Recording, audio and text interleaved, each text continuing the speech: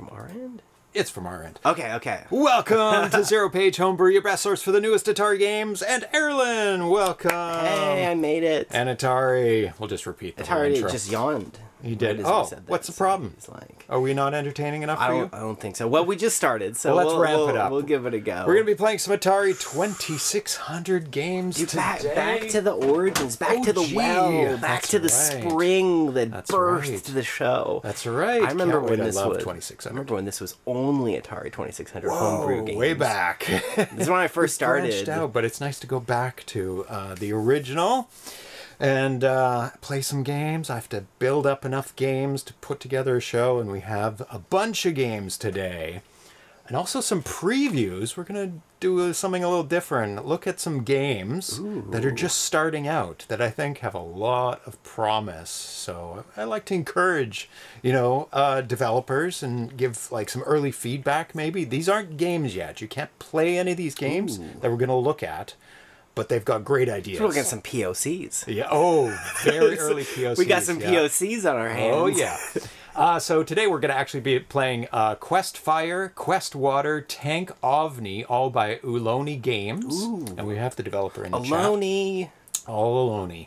And we're also going to be playing the release candidate of Robo Tito from VHZC to round it out. One of the goats. One of the goats of the homebrew world, man. VHZC. Yep. Oh, we could do it in silent movie style with cards. That's true. That's true. We could hold up little interstitial cards. Go. That's right. Erlen makes a joke. Applause. Yeah, we need a lot of those applause signs. We have to turn this into an applause sign and flash it at the audience. Of course, we can't hear it. Maybe they can like do emojis to give some feedback for applause. Just say ha ha ha. And we'll call it art. It needs to be black and white. We need to decimate the frame rate. That's right. Do a 4:3. Little 12 FPS video. Little scratches on the screen. Oh yeah, yeah. Very artsy. It's very possible to. I want to thank the Twitch subscribers who help support the show or put the show on a movie card. There we go. And then play back the movie card through the stream. It's Inception. This is exactly what's going to happen. That's right. And it's good. You know what that's Twitch dynamite. That's that's what everyone's looking for on killer Twitch. Content. We truly understand the medium of Twitch. They want silent. They want 4:3. They want interstitial. They want it playing back on a 2600 back, and it'll just be endless looping of movie cart to live to movie cart to live. And if you have to like pause to lip read, you're winning. That's how it goes. 8-Bit Poet, Elna for Andrew, Atari Armscar, Coder, Atari 1974, Atari HB, Pocock, Bruno Steck, Captain Class, Charles Mal, Charles Willen, Shitlilla, Cubanismo, Cyrano, Reboot, Dan AVC, Dave M.A.Z., Drexel, Dr. Mukaz, Ian Schwoods, Gamma Dev, Great Offender, H.O.J., Ivory Tower Collections, Johnny W.C., Kabuto Kodover, Carl G. Caracat, Crocker 2600, Developed for Lambda Express, Mandy Sipic, T. Mark Yannis, Mark's Basic, and Mick Muse, Mike Solomon, Catal, Miss Minomer, Miss Command, MK Smith, Mr. Fix, Neomania, Nostalgic, Pursuit of Graphics, Quahog, Orange Woods, Rendered Ghost, Repentless VG, Reventuli, Ricardo Pim, 6 Weeks, Smitty B, Spice for Spinley, Rest, Ramirez, Tiki Dan K, Track MD, Tweeny, Vexar X, Vintage Gaming Memories, Vitogo 8-Bits, VVG Double Down, X Ken X. If you want your name on that list, scrolling to be read out by this man. Erlen's read out so quickly that you can barely understand it. Just hit subscribe, or if you're watching on YouTube, just subscribe there and or hit like or leave a comment or whatever. It's everyone's dream. It is. This is not directly associated with homebrew, but it's tangentially associated with gaming and retro gaming. So I wanted to take a quick look at this, and it's perfect time since you're here because this will put it into context for different eras and different age ranges. It's about nostalgia. Ooh, okay, interesting. And different perspectives on nostalgia. And I found, ran across a graph of nostalgia peaks. Ooh. So let's bring this up for everyone to see. Yeah, let's check this out. Small, I gotta love me a graph, dude. Let's scroll up here. Nostalgia tends to peak at a single age. And so some researchers, there's a source at the bottom, did a survey of people and broke it down by things that they could be nostalgic about. Obviously, we are focusing on video games here today. That's right. But they are talking about let's see, moral societies, happiest families, most reliable news source, but best music, best radio. You could include, you know, video games. They did movies, television. They didn't include video games. Sporting events is interesting. Cuisine. Yeah. Cuisine is interesting. The best economy. I feel like that might have something to do with the years in which you were born. So they have years before birth and then years after birth. So 0 would be like, it was best when I was born, but that would be a bit weird because you don't really realize what's going on. Yeah, you don't know what's happening. So I would expect this would be around like your teenage years, up to like 13 to 20 maybe, where you're like experiencing all these things. You're old enough to like go listen to music and form opinions about things. Yeah, but you think like close-knit communities, it's like if you imagine the homies you were hanging out with when you were 7, like that's some if I showed you a photo of you hanging out with someone at 7, your friends, yeah, you'd be like, oh my god, it would hit in this. We were bros, man. We were so tight. Yeah. What happened to us? Oh, where's so and so? Where's Bob now? What were we up to? It's like immediately it's Stand By Me level. It is walking along the railroad tracks, poking dead bodies with sticks. And there's good old days. But there's also like even like the arc of your life, like pre-puberty, where like hormones haven't enveloped you, like the idea of like getting relationships. You're not even aware of that. You're literally just like, man, I just want to hang out and play some Nintendo or N64 with my guys and collect Pokemon cards. Like he's showing his generation. This is what I'm doing.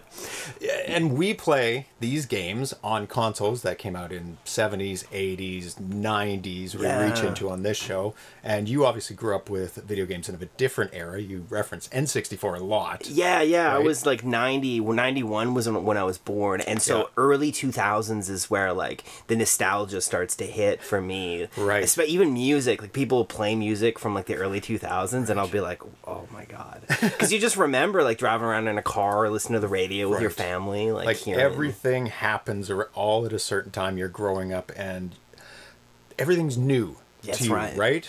And when I watch movies, not so much with music, a little bit with video games, is that you start seeing things you've already seen before. It's like, oh, that plot line or that type of thing in a movie. It really has an effect on movies. But for people just experiencing movies as a new thing and like them coming and understanding movies a bit more, every plot line is new to them. Every archetype is new to them, right? So everything hits a little bit different, as they say, at a certain age, right? I remember seeing my first like rom-com and I was like, it blew my mind. I'm like, so he's going after this girl. He's got this friend. Yeah. He's like loses this girl. And then he realizes in the end that his friend was the one that he was wanted all along. And I was like, this is insane. And my dad was just like, the moment that he lost her and had to get her back. My dad.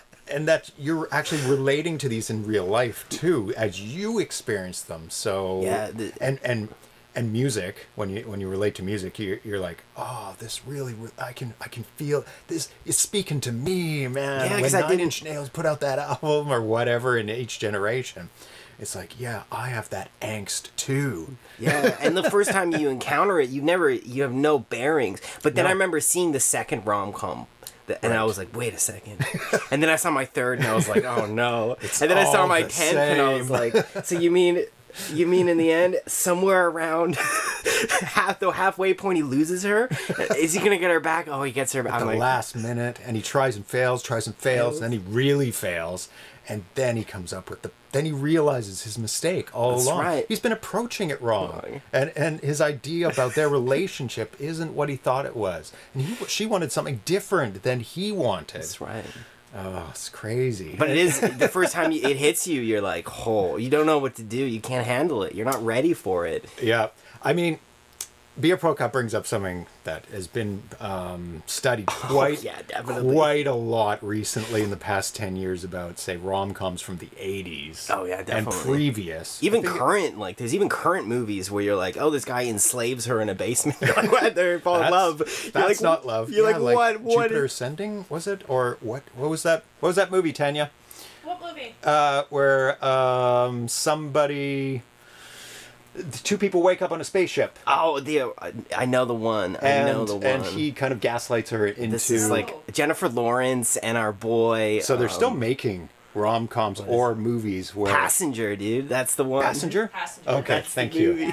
Yeah, so things are not great yet. Passenger still exists. And they didn't play it off like it's creepy and weird. They played it off like, oh, that's so romantic. What?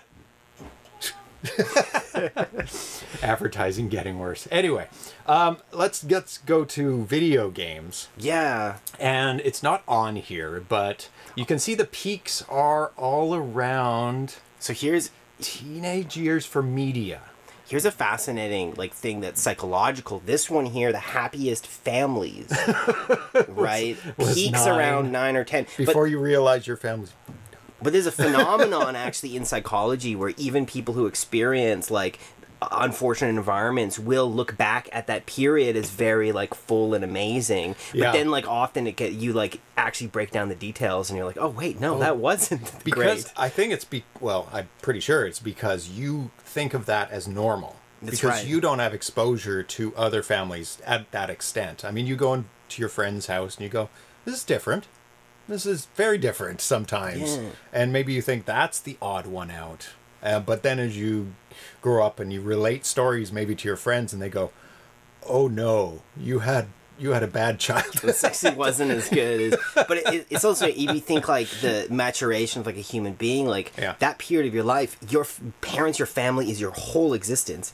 You hit puberty and you're kind of on this new trajectory, as a human. You're now I kind of need to find my own way. Your own family, outside of your family, yeah. On a biological level. So it's so in line with psychology where it's so common that people look back so fondly at that, that 0 to kind of 10, 11. What's interesting is I'm noticing puberty seems to be when everything kind of takes a dive. If I were to look at a common sort of it's oh, things suck. around 12 it appears that the pubescent era is when everything goes.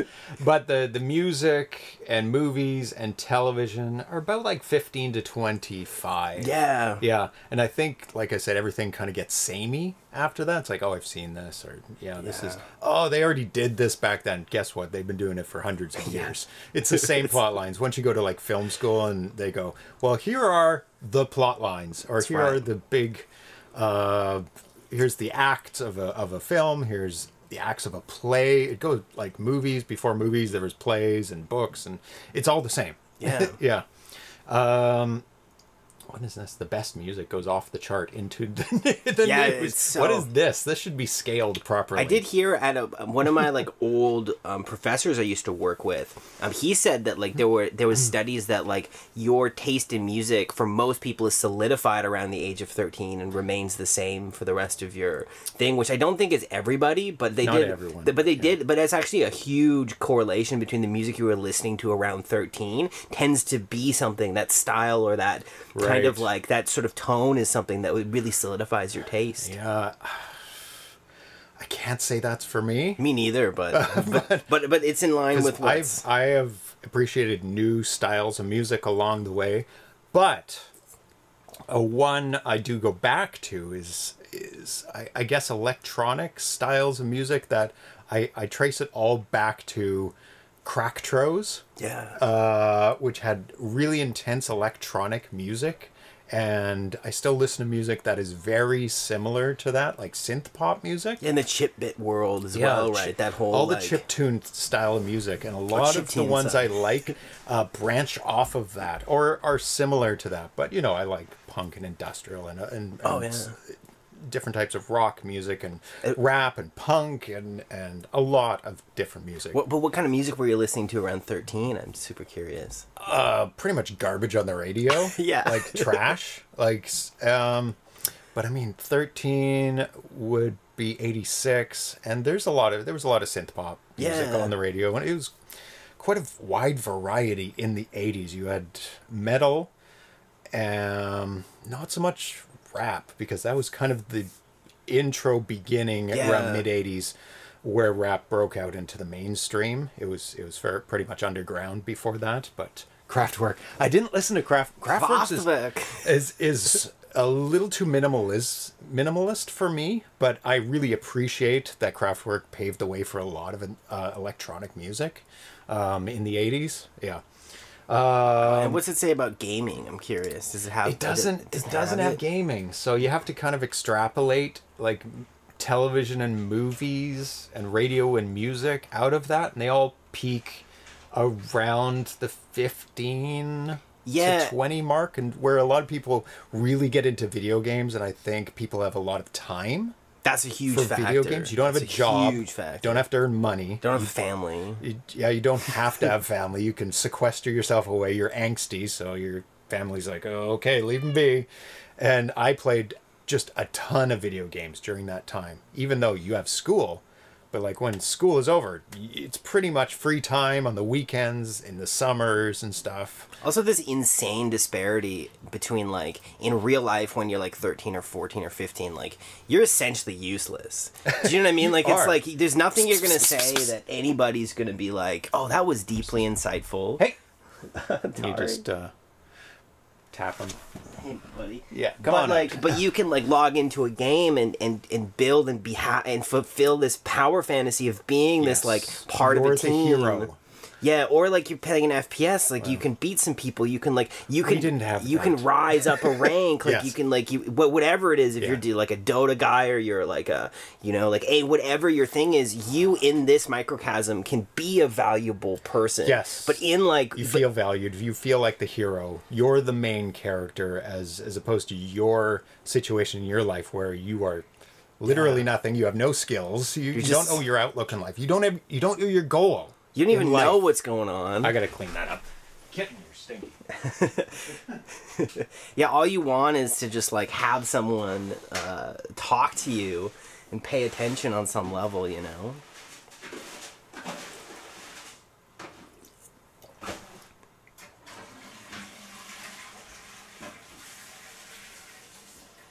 But yeah, hold on, I'll wait for James to get back. Yeah, bad cat, indeed. Like, we had BBSs online, but we didn't have multiplayer online till, like, early, well, mid-90s, really, when you could do LAN gaming.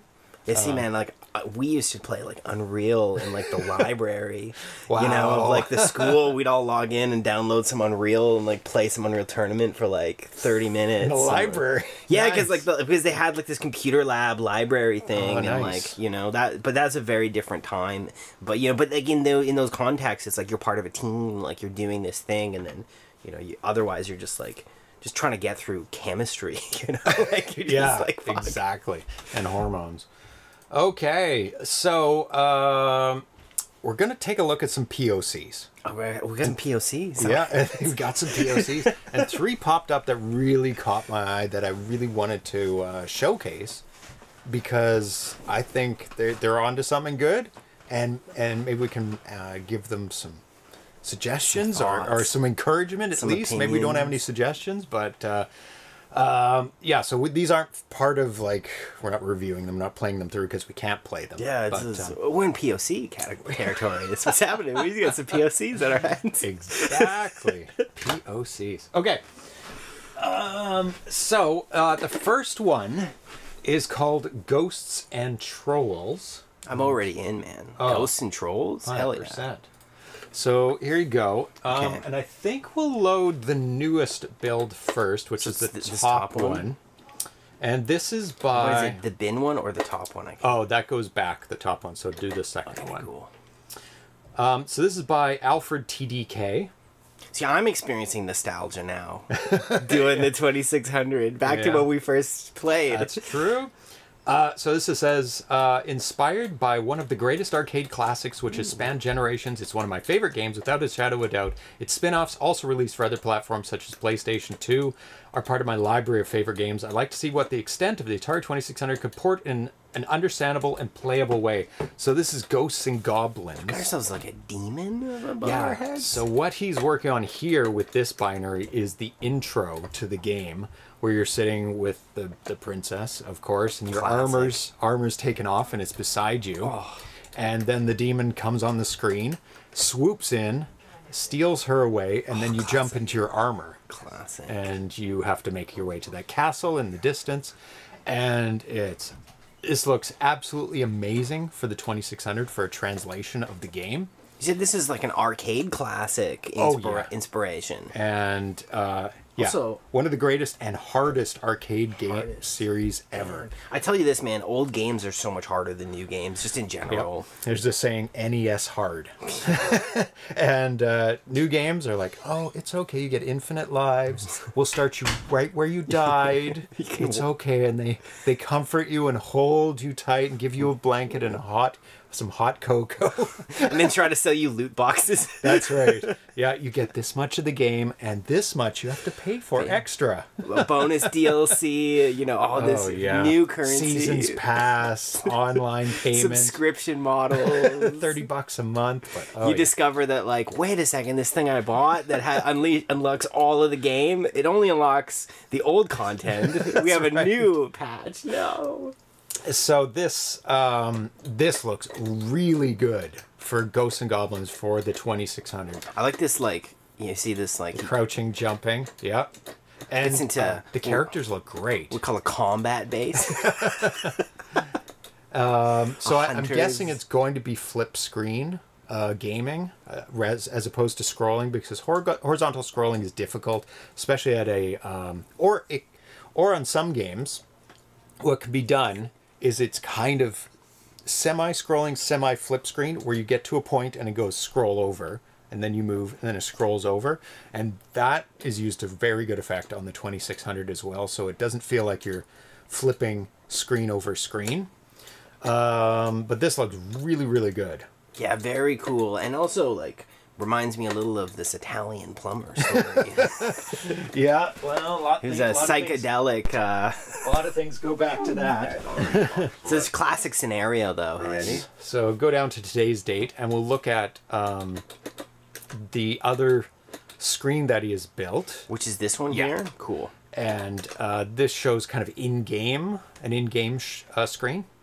So there's the castle up there. Look, we got the armor on. Yeah, we've got the armor on. Oh, once you go up, you can't go down. No. But that's okay.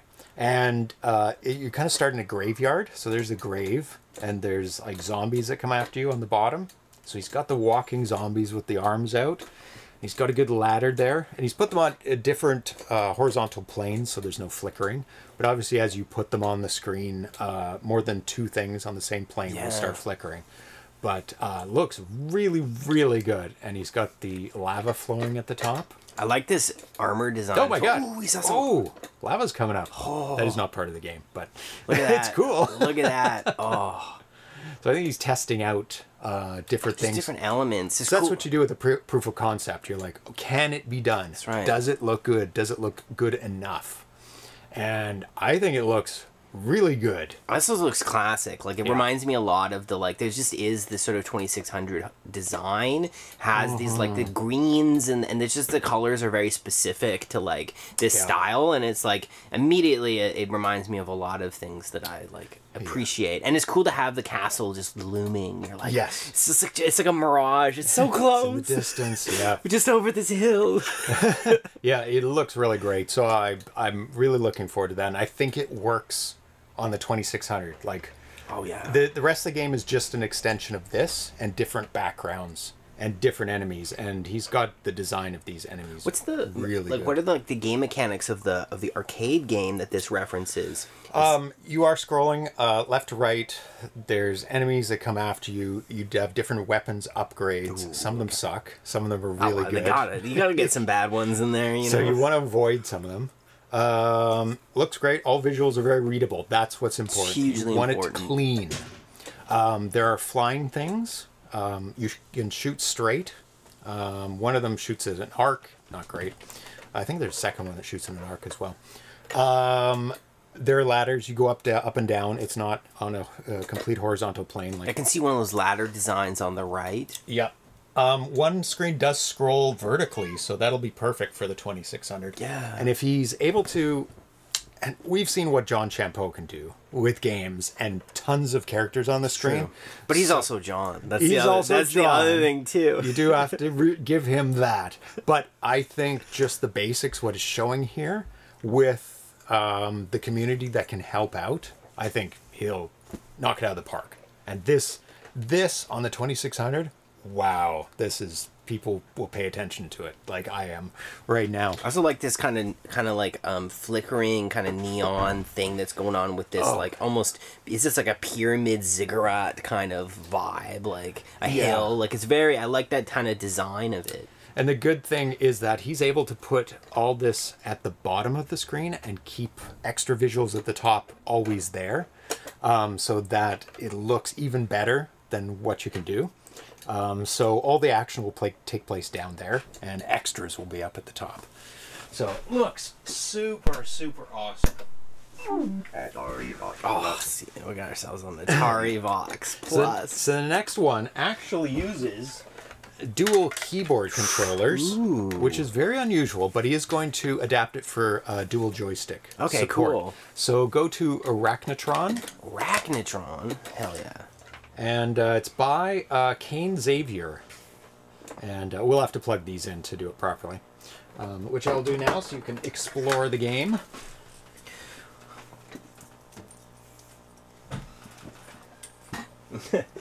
Johnny Shampoo rules. That's right. Johnny Shampoo.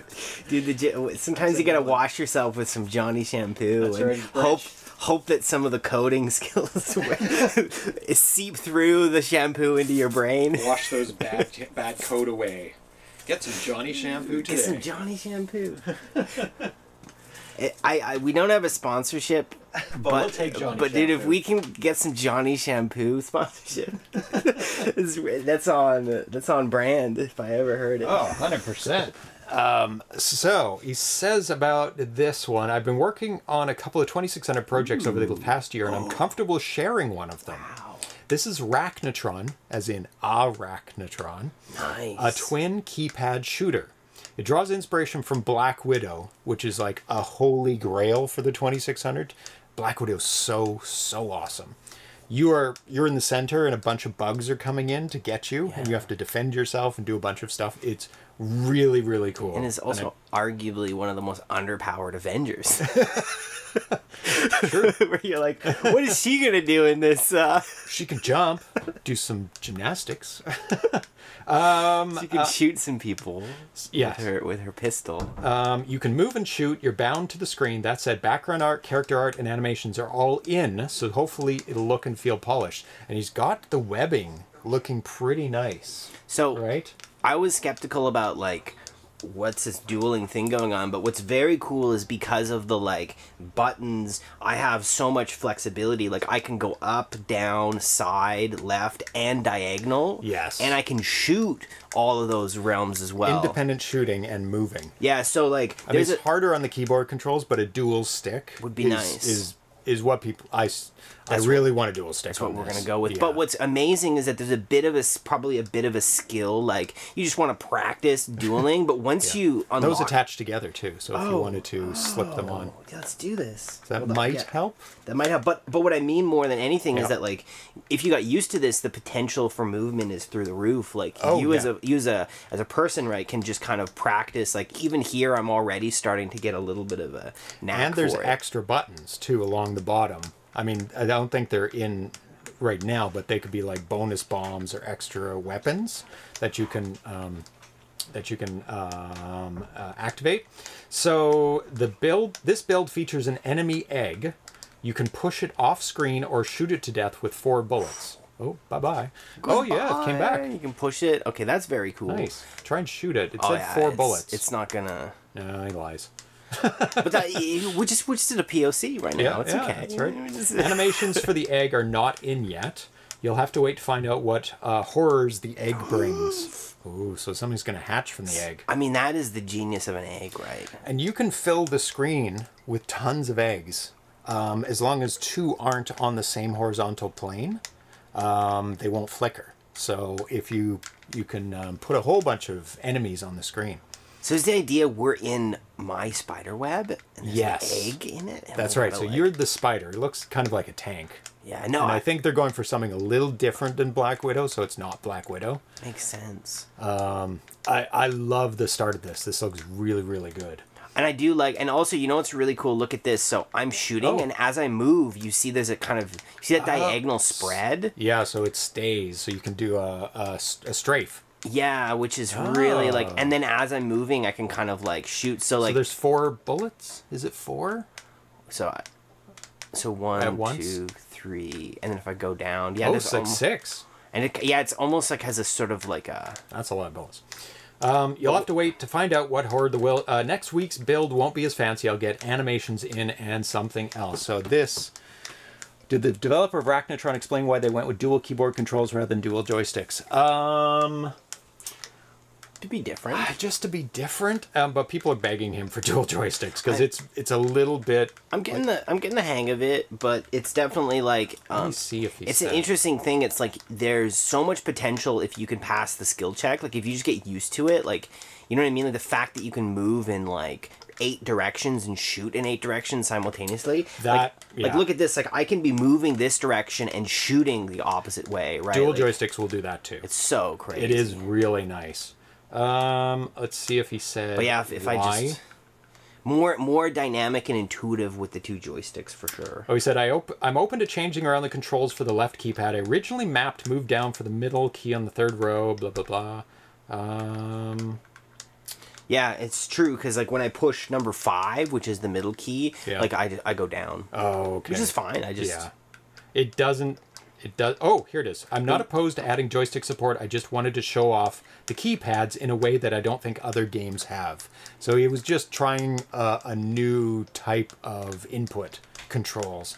And I just don't think it's the optimal type of controls. But if he leaves both in, you can choose, right? Yeah, and I like having the middle one actually because it's intuitive because if you're going left and right, you see your thumb is on the same plane. Yes, it's almost like a D-pad. So you're kind of like when you're just dealing with this triangle versus like if you had to like do a diamond, right? It's like farther for your thumb. Your thumb's having to like do this rather than just straight across. Yep. Just like it makes more sense if you're holding the thing, but hopefully I'm explaining properly. People know the keypad, so they're pretty at first. But I think it's a smart choice to make the middle one down so that you have that the option. Because it's just like the distance that you have to travel with your thumb becomes much bigger than a D-pad, right? Yeah. So let's move on to the 3rd one. This shows huge promise too. I can't wait for enemies to come in. I also could see a world where you have the joystick as your movement and then the keyboard to shoot. That would also work. I don't know if it's technically possible. You'd have to have a D-pad for movement because you know what I mean is like a joystick held down. Yeah, because you could kind of move around and then if you but it's hard to do the 2 things at once. You're definitely like The only thing that would happen if you played that a lot is your thumbs would start to kind of like fatigue, which is a real thing. But I'm definitely not opposed to having multiple inputs.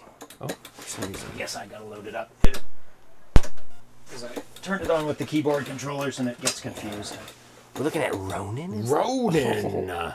So this is by Latchkey Kid, and he says, "Well, it's finally time to start on my New Year's resolution for 2024 and program my first BB from scratch." Oh, got ourselves a Ronin? Swordsman. I joined the forum a little over 2 years ago and came out with my first and only hack over the course of the first year, thanks to the excellent line-by-line annotation and pitfall of disassembly and the help of others on the forum. I thought I stumbled my way through it. I was surprised to see that Karateka had never had a port on the system, and decided that game, inspired equally by the game of old samurai movies, would be my goal in my first homebrew attempt using Batari Basic. I started out by adding in various, mainly visual so far, functions for the player character, like animated movement, attacks, blocking, and jumping. See that? Nice. Down, blocking. And you can strike block from a block. or you can just do a straight strike. Nice. And which I mostly expect for it to be active actions the player will be able to do given the 1-button joystick CX4 style limitation. Decided to stick with, and I want the game to hopefully be playable on original hardware. Well, we're doing it right now. I hope this week to add in a falling mechanic next so I can have pit obstacles in the game to jump over. Have you done a jump? Yeah, it's just classic up. Yep. And you can change direction in midair, right? Yeah. Modern sensibilities. Yeah, that's really nice. Jump over to, and they're in addition to enemies and their missiles, but I'll have to research how to do that first as I'm not sure yet. Here's a working demo of the character animation I've done so far, including movement, blocking down, jumping up, and sword attack, fire button, both on the ground and in the air. Oh, try and jump and... Oh, yeah. So you can strike in the air. So there might be, like, things that are coming in the air that you need to knock down. That's cool. Oh, man. The only other dual keyboard game that I know of is Whack-A-Mole, but I don't recall its name. Oh, I can't remember it's either. There's a couple dual keyboard games, but the Whack-A-Mole one uses it really, really well. Let's see. I'd also appreciate it. Anyone who checks this out lets me know how the movement feels as I slowed it down a bit to have not the character skating across the whole screen in just under 2 seconds. So does the walking feel right for the amount of movement? Oh man, at the moment it feels good. I think the X factor to that though is it's hard to assess without knowing the movement of our opponent. Because if we have a very slow moving opponent or equally matched, that's the interesting thing. Like let's say someone's like it's stupid fast. Well then like it's relative I think to like what the obstacles are. But I'd say like from the just a like seems good. But from a like just a this point of view, I feel like very intuitive controls. Like I honestly feel like. Throw me in, like get me in there. Like I think maybe he could do a couple more, like just a little bit faster steps. Yeah, because he feels like he's pushing himself off. But the speed across the screen feels like it's not too slow and not too fast. Because some games are like, whoa, it's way too fast, and some are like, get on with it. Yeah, right. But and also, like, you know, if you're a Ronin with a samurai sword, right? Thomas agrees. The legs have to move faster. Currently, he's floating. Oh yeah, from like from an animation point of view, for sure. Like he definitely has a skating quality. He's like either he's in the NHL. Either speed up the legs or add a third animation in there for the leg movement. Yeah. So it feels like he's moving a bit better. But it's very close. I think it's quite close. Yeah, and also like that's also like in a way like it's in a priority, but it's also not because like. If I'm dynamically in the midst of a game, like I'm not really gonna focus too much on the like animation of the movement as much as it's like does the movement work from a game mechanics point of view? Yeah. Let's see. I tried to give some fluid animation to the sword attacks within the limitation of the standard kernel, where you're not able to modify a ball or missile from line to line, but rather only frame to frame. I think the sword is very good. Sword's wonderful. Fluid. It's got like 3. It's got an interesting range to it as well. Like I'd be curious what the hitbox is like with enemies. So it kind of goes out and then back in a bit. Yeah, like I'm curious if like right at the edge of it, if that's a hit or you've got to get really close. But regardless, it's like you should get close. It's a sword fight. You know? Yeah, it's not a missile. That's the whole. You got to get in there. But it's very interesting because like that's another factor. Is just like down is what is down? Down is block. Okay, so there's no ducking. And the button is nothing right now? The button's attack. Attack, okay. Attack, and you see I block, and I can attack from the block. Right. Or I can jump and attack at the same time, and if I hold down the bottom one, I can kind of block from multiple directions. But he does have a jump, so he could jump over, say, missile attacks if they have a gun or something. That's right. Yeah, depending on when they set this in time. The score area is replaced by the game's logo, which I expect will only be shown at the start of the game. I like the Ronin when he gets to the end. Keep moving. Yeah, it says the like. That's cool. And it shows progression along the screen, which obviously you don't need. Yeah, we got our lives as well on the right. Almost maybe energy. Lives. It's classic. Yeah. Very nice. Forward moonwalk. He's right. It's like this is. I can just hear the king of pop playing. Actually, more like when you're playing, let's say, a game on the ice where you have a puck that you let go and you're sweeping. Oh yeah, curling. He's kind of pushing off as he's curling. He's got one sticky foot and one slidey foot. So it needs just a bit more animation. Okay, we are good with the POCs. I think we got our POC action. They're all our POC fix. Oh yeah. And I thought they were all really cool and really off to a good start. Yeah, and I also just am a fan of the aesthetic and style and choices of this too. Like, just I love me a good theme, you know. And Ronin, you cannot go wrong. What's a Quest Fire? That's our next. That is the first game we're gonna be playing. So load it up. So let me read about it. This is by John Peter is his anglicized name. I cannot. Yao Hi, So I got a key. Oh my God, you're right in it. I really am sorry. We'll see what happens. So this was first posted April 25th, 2024. Dude, I'm on a boat. I'm on a boat. Game over. Okay, that makes sense. Makes so much sense. What? Games they made: Escape Moon, The House of Mystery, Plane Racer Simulation, Tank Ovni, Quest Fire, Quest Water, all this year. Hello everyone, my name is John Peter. I'm an Atari game programmer. I started... Okay, so if I collide at all... Hey! Atari. He's very... He wants some treats, that's what he wants. If I collide... Check this out, dude. If I collide at all with a... Dead. Game over! Dead. I started in this market last year. I still need to learn and perfect my games. I created an RPG game. Ooh. Hey! Atari. That chord is already bad enough. Atari.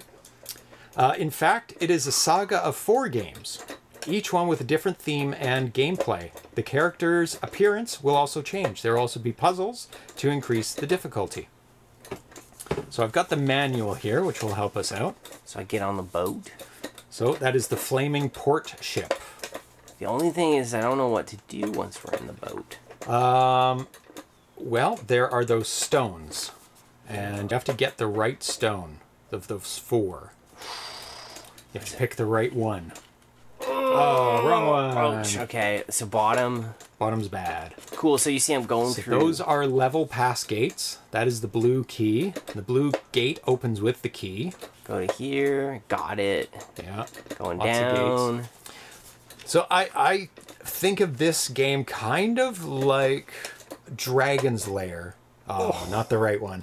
For the 2600, where you make specific moves, and some moves are deadly, some moves are not, but it is a very limited range of moves, or maybe like a choose-your-own-adventure book come to life. It's like, oh, well, you can go here or here. Oh, that one's death. Turn to page 25. So you've done the bottom one and the right one? Yeah, and now I'm going to do... You did it! Now there's one missing. Now there's only 3 left. So it's top. What are you going to do next? Oh, no. Not that one. Okay, so top. You have chosen unwisely. Oh, Next, no. on the ship side, is there a one of the clue? stones fades. Is there a clue? Is there some game mechanical Well, we got the top one. We know 1 out of 4. Trial and error is how now we'll it's do it. 33% chance of surviving. Let's do it. Okay, we got ourselves our boat. Okay, top. Yep. And then what did we do last time? Left. We did left. So let's do bottom. Oh, so it's top, bottom. Up, down, left, right, A, B, start. Maybe. No. He subverted your expectations. No. Okay. So, the history of this game. In a kingdom, there were 4 kingdoms. Fire, water, air, and ice. The king had a treasure that was, with such power, always brought peace and prosperity to the kingdoms. A wizard creates the treasure used by the kingdoms wanted power to dominate his kingdom and the others. Did you make it past? Yeah, up, down, right. Up, down, right, left? No, or left. Just right. Up, down, right. I guess you don't need to do the last one. Oh. I really thought that was a port. Okay, I have played this game. I'll give you the hint. That one is very tough. You have to approach it from the top. Okay. Otherwise, it flips screen and you die instantly on something that's on the next screen. Damn. Took me a while to Now that is a debate if I ever heard one. Yep. Blinded by his greed for power, kidnapping the king before the kidnapping, they hid the treasure in their castles. Up, down, right. Okay, go all the way up. Don't touch the walls. Then just touch it. There you go. Now you're a tiny dot. You are a witch hunter. Oh shit, I didn't realize that. Your objective is to collect the treasures used by the king, united to awaken a powerful power to save your kingdom and others. Good luck on your journey. I'm normally pro-witch, actually. I'm less anti-witch. Pro-witch? Yeah. But... I think witch has been given a bad rap. Yeah, man, and they would just burn them and be like... treasure? They'd throw them in a lake and just be like... If they sink... You die either way, but we'll find out if you're a witch. If you sink, you're not a witch, and if you float, you're a witch, and then we'll kill you. It's like, no. No, it's not. How can this be the way? Okay, so what is going on here? I think you got a treasure now, so I think your only choice is to collect get it. Yeah. Oh, let me look that up, what that was. Teleportation portal. Oh, you're back to the gates. Back to the gates. I'm going to go into the gates. What's going on here? Sword? Is this a sword that's been rendered on a red sword on do we a red have a background? do we have a red on red background? Yeah, that's why it's hard to find. That is not English. Voce Ventu? I'm gonna tell you what. I think that's a good sign. I think it is. It's flashing. It's happiness. Let me look it up. Witches be crazy. Oh man, but you never know. I finally watched that movie, The Witch. Really good movie. Oh yeah, It's such a good. that's a good one. Black Phillip. Oh. Translation. And our queen herself, Anya Taylor-Joy, man. The queen. Oh, yeah, she was in that. She's really good in that. You won. It's Portuguese. Did I just win the game? Yep. Portuguese. Wait. I won the game? You won the game. Oh. So that, after arriving, okay, so give some hero gate wall. 4 relates on, after arriving at the sea, there's a puzzle. The tip is as follows. We figured it out, but one of these stones is fake. Picking up another fake stone will take you to a screen with more stones, and then you'll make it. So you did it. So You win end game. Yes. it's kind of it's an interesting style of game that you don't see too often, where it's like you have to do certain things, get to the next screen, do a certain thing. It's more like a puzzle. And there's a memorization component to it, Yes. right? You're like So it's not randomized each time. Warning. So no audio, which was very interesting. The tree ball is Yo. Oh, do you know what that means? Do you want to grab the box? The big cardboard box. How do we do this? And we put it in the middle. And it's just a fun time for Atari. It's not a game. We haven't come up with a one cat betting game yet. That's the Maybe we thing. can Yeah, think on that today. undefeated, undisputed. Yep. Goat Yep. lives on, man, in our Yep. memories. Sprite is undefeated. No. When you were in the room. When you were watching, it was undefeated. In my mind, he'll always be undefeated. That's right. That's right, Atari. So we thought of like some over-unders on how long it takes them to get 10 treats out of this. I don't know about that. Maybe we can think of a one bell cat game where you can ring the bell in succession in a certain amount of time. It's like we have to think of something that's fun for the audience, fun for Atari. Well, as long as he gets treats, he's having fun. We gotta hook these gamblers too. We right. gotta find a way to appeal jonesing to for these, some these gambling. filthy gamblers to get these important channel points, man. We gotta find a. So thank you, Thrust. Are you ready? You ready? Let me switch it over so everybody can see. You ready? Oh, that box is very askew. Cat box. Cat box. There you go. Cat box. Cat box. Ready? And drop the puck. Go! Get those treats. Get those treats. This is just a win-win for our guy. Oh, this is just This is pure purely, fun. like. I mean, it's a bit more entertaining for him than just throwing out treats on the floor. So it gives him something to do. Yeah. He likes it. Hey? Oh, yeah. Crunch, crunch, crunch, crunch. Thank you, Thomas. Teach him Morse code. That's tough. Teach him to count to 4. We have to do 4 rings, and then you get the treat. But if you do 5, you don't get the treat. That's going to be tough. Okay, so the next game we're going to be playing is by the same developer, but we're going into the water. Quest Water. So while Atari gets the treats, I'm going to read out the instructions. We're not just gonna blindly throw ourselves at walls. No, we got some time here. After the previous adventure in the Fire Kingdom, the hero immigrates to the Water Kingdom behind the Water Shield to save the other kingdoms. The goal: you need to enter the sea and face the Water King so you can get the Ocean King's castle key and get the Water Shield. Good luck on your warrior journey. Dude, I want that water shield. There's We're getting this water shield today. we will not man. stop. I have the fire sword, and I need the water shield. Yes. The air helmet. I don't know. Oh yes, and the ice. The ice boots. Ice boots, yes, but they actually help you on ice. That's right. They've got the traction to get you through the ice.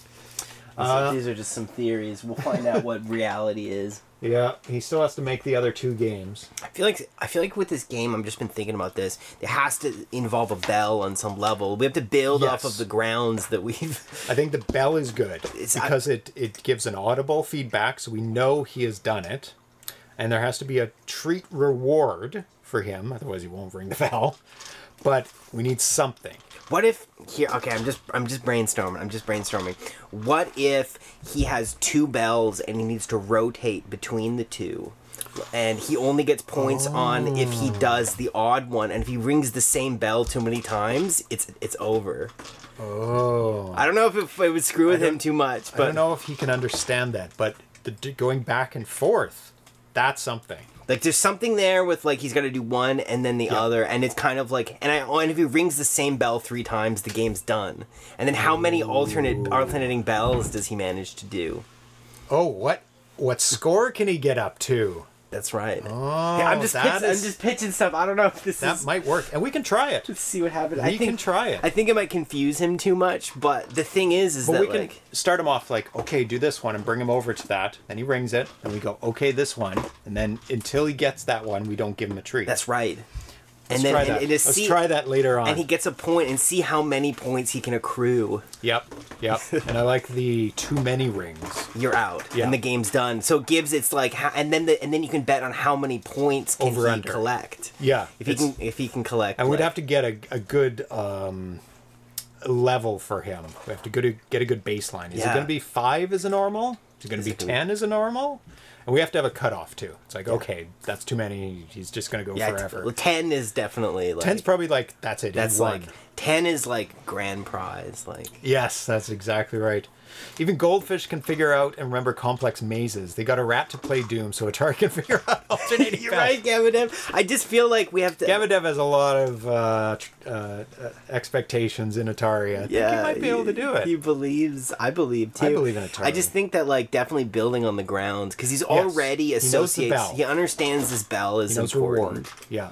So we'll do that just before... we play VHZC's game. Let's see what happens.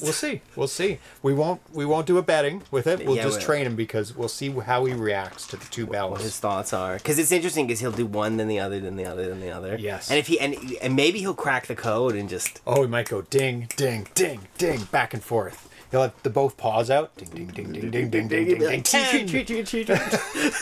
That'd be awesome. Okay, let's do it. Let's get into the Water Kingdom. So, use your controller to control the hero and his actions. So today's then Quest Water. Oh, I have something to read about from here. So don't dive in yet. I have to. We're gonna talk through the things on the screen, so you don't get ahead too much. I'm just gonna hit a wall and see what. Oh, sure. Yeah. Game over. Everything's deadly in this game. Oh no. Olloni Games is pleased to present the sequel to Quest Fire. The game has turn-based battles with strategy. Oh, this ramps it up. This game has a PAL version in color and also NTSC. Good luck on your journey in the world of Quest. And he says, I'm going to do the next one after 2 other releases. I'm going to release Quest Ice. Will be the penultimate chapter of this adventure. So Ice is next, with graphical improvements and different gameplay.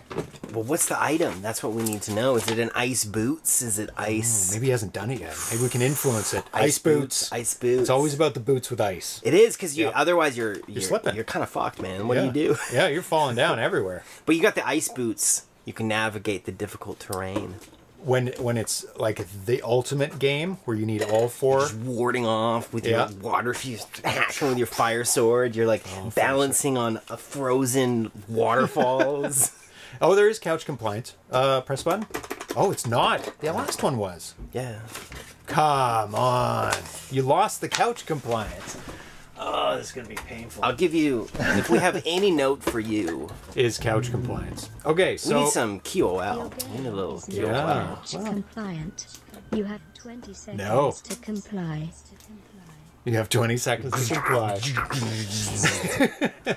Okay, bubble to help you breathe underwater. So that's the first thing you need in the game. Give me that bubble. That's a classic, dude. Look at this shit here. This is a classic ball. Bubble. Like go for it. Ooh, and now you're in the bubble. I was a knight and now I'm under. So arrows help you guide you around the map. So go for I'm gonna take a wild shot and think there's something to seaweed the at the right. bottom. Maybe.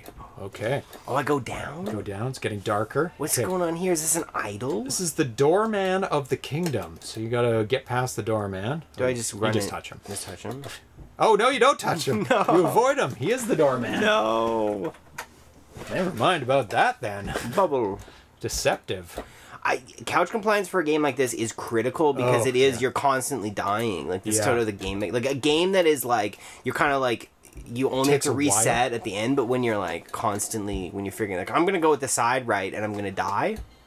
Oh. What? Okay. Oh, I'm alive. Where am I though? Okay, so hold up. Hold up. This is something different in this Do I need game. a lantern? What's going on? This is the attack phase. Up you attack, down you defend. is What's going this on? one. Where? What's? So I'm gonna go up. and see yeah, what go up. happens. Okay. What? Now in this one, to the right you attack, to the left you attack. Okay, you attack both left and right. Good. I'm gonna do it. What did you do Whoa, the first ah. two ones? I did left and right, and then I did down, and I died. Oh no, it's only left and right. Interesting. Interesting. Okay. We're gonna know. get... We know. Oh. no. Oh no, I don't think we're gonna do well in this game. Oh no. Don't worry. We got this. So you have to approach him from So the I right. come at him. I came at him from the side. Okay. Good. And then I did Up. up. And then It says right and left, so do left? No. So we're doing right. I did right last time, and it worked. Oh, okay. Okay, so we got this. Okay, here. The Corley, you can't get blood from a stone, you can't get treats from an empty ball. Yeah, he quickly figures out there's no more treats. No. So we're gonna go up right. Up, Let's check right. this out. Up. Yeah. Right. Oh. It didn't do anything visually, but No, it it didn't didn't. kill me. Try right again. Oh, okay, wait. Up you attack, down you defend. So it is up and down again. So maybe up, do you think? What did you do last time? Was it down when you died? I did two down, of I it. think, when I died. Okay, so let's do try up. up. Okay. So Up. Up. Okay, so wait. This is the Kingdom Gate. So we defeated the guard because now it's open. Or Get wrecked, guard. Or Okay, the let's... doorman. Let's... Get in there. I'm so scared to touch anything in this game. I'm like, okay. Okay. Ooh, okay, so we've made it out of... We're back out of the water. We got our knight back. This is good. So we're back to the arrows, which are Okay. pretty safe. Okay, I'm gonna guess that... Okay. That is the castle guard. Oh, maybe approach him from the top? Maybe. I'm gonna try this. Okay. Nope. It's to the side again. Okay. Bubble. Try A for attack. Okay. Always the side, right? Approach from the side. Up, up, up, Oh, maybe it was up, right, up. right, up. Oh, it was up, Up, right, right, up. up. Cool. Okay. Just right doesn't show anything. Okay, so we're gonna just follow some arrows. Arrows from the Now I'm gonna try side. from maybe behind, or Oh, I bet it's the side. I'm gonna face him from the front. Yeah. I'm no coward. Okay, so this is up to attack, down you defend. I'm gonna attack. Yeah. Okay. Then right attack, left attack. One I'm of gonna those. try left. Is it up and right and up again? I'm. You know what? Let's do Might it. as well go for it. They'll make it easy let's to give remember. it a shot. Okay, pass. Side, up, right, up. This is Going fast to get here. through, eh? Oh, I there's- was getting a bit. There's no sound in these games, so Okay, approach him from the front. yeah, I'm no coward. Okay, up, right, right, up. nice. So it's Okay. the same. Good. Okay, so that's. So now we're at the. What is this? I just entered. Whoa! This is the King of Atlantis. We're at the end, I think. Yo. Do I go visit him? Oh, this is it's pretty much the same. Dude, Gaspar Noé Yeah. decided to direct this scene. It definitely did. He came to direct this. Red in his new movie, there's 15 minutes of red, blue, green on the screen, flashing constantly. I'm scared to watch The guy's it. a borderline experimental filmmaker. Seriously. Okay. I'm just gonna go see the king. Yep. Okay, so it's... Oh, I'm gonna go up, right, up. Yep. Oh, it's not. Okay. Up, right, down. Maybe. Because right didn't kill you and up didn't kill you. Okay. It was the last up. You lulled me into believing. I mean, it's right. the king of the Atlantis. king changed like, it up. what are you He's gonna... got better tactics. He's like than the guards, right? The guards are like, we got one plan. Up, right, up. That's done. all we learned in guard school. That was our training. They're like, impenetrable defense. Oh yeah, nobody will figure out up, No right, one up. will have any idea. Up, right, up. Let's go in. Okay, that's a guard. Okay, so it's upright, and then we gotta go down. Right, down. Okay, we moved one closer. Upright, down. Now what? Up, Yeah. Oh, okay. left. Wait. Keep Down. going. Right. Right. What is that? I don't Oh, know. wait. I'm so scared. Right. I don't know. It's the right or left. Let's do right. I already forgot it though. No, it's up, right, up, right. Okay. Should I do up again? Oh no, was it? No, it wasn't. No. I already forgot it. Okay, Oh, we'll no. figure it out. We'll figure it out. We'll come back. We'll get our victory. Hey, buddy. I'm gonna do left. Okay. Okay. It didn't worked. hear I'm gonna do up. you. Yeah. Oh. I'm gonna go right. Did I just win? I think you might have. This is the Oh my god! I'm gonna collect the key and I'm gonna do blue this. castle key, teleportation portal, and Am I gonna do it? yeah, line it up nice. And What's this? That is the water shield. This is it. Oh! It's in English. Yeah, you win. Okay, that was definitely. I don't know what you did I don't because know. we can't replicate it, but you won. It was up, right, down, up, right. Oh, okay. Okay, sick. I'm so happy someone It's on the remembered. screen. Somebody's recorded Someone it. remembered. What are you doing, you bad kitty? I wouldn't remember. No. Okay, we won. Or you won. Excellent. Lots of fun. Now we just need the ice boots and we're off to the races. That's right. So I wanted to include this because they're very different. Oh, this is fun. I've never seen a 2600 game like this with inputs and controls and... Kind of almost a memorization game too, which is kind of fun. There's a trial and error nature to it. Buddy. No! There's nothing in it, but... You have to lock you Okay. out of the cable room? Yeah, I know. I don't know what we're going to do with this bad cat. Reward him with more treats. good. Shockingly. It's like, oh, you're being a bad cat. Here's some more treats. Like, Tank? Is this our next? yes. Tank Ovni. Ovni, let's check it out. So this is also by the same developer, Oloni Games. Online Games is publishing another action game. A new feature that is Oloni Games is launching a challenge to do in this game.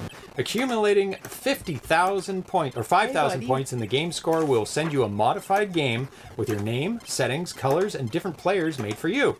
Taking a photo and sending it to the email, and we will send you your modified game. So if you get 5,000 points in this game, you get your own customized game.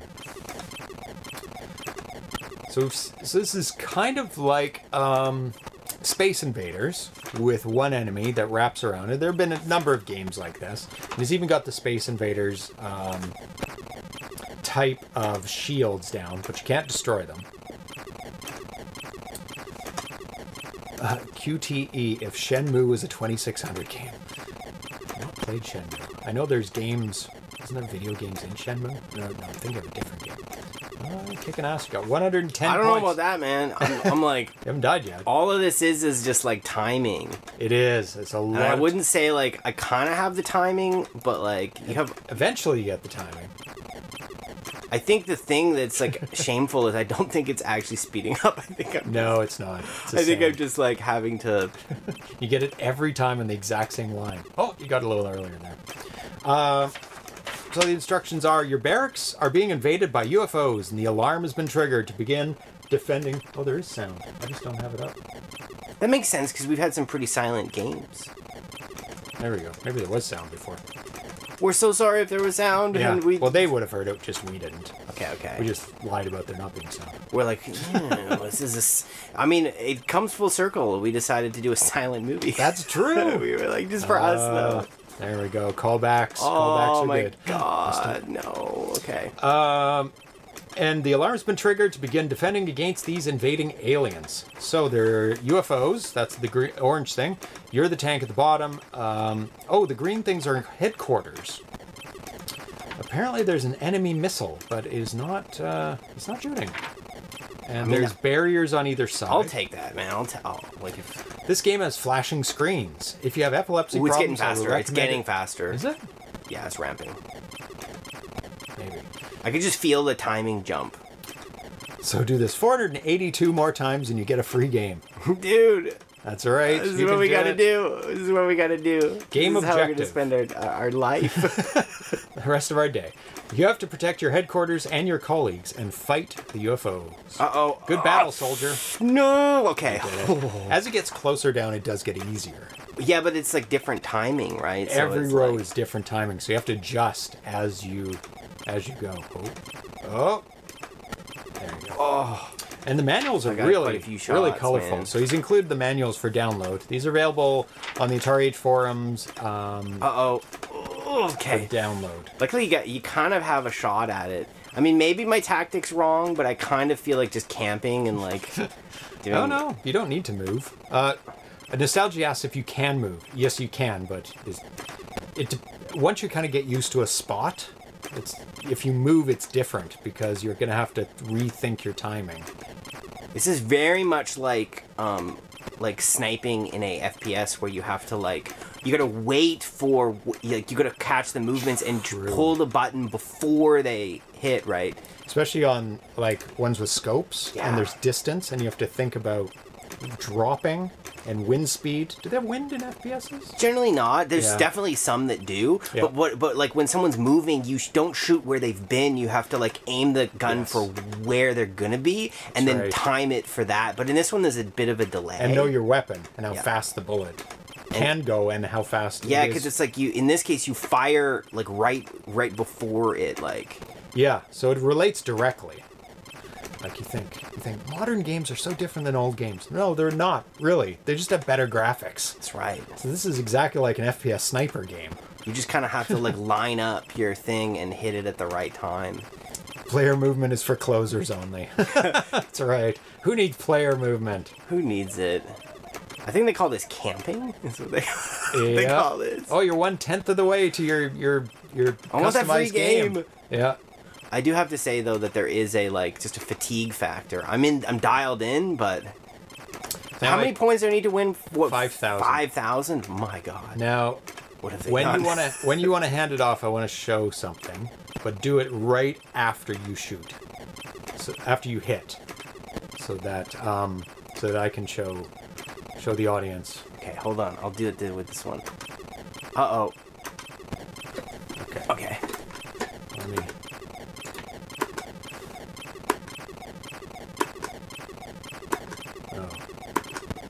Yeah, you got it. It's all about timing, and you have quite a few chances, I feel. Yeah.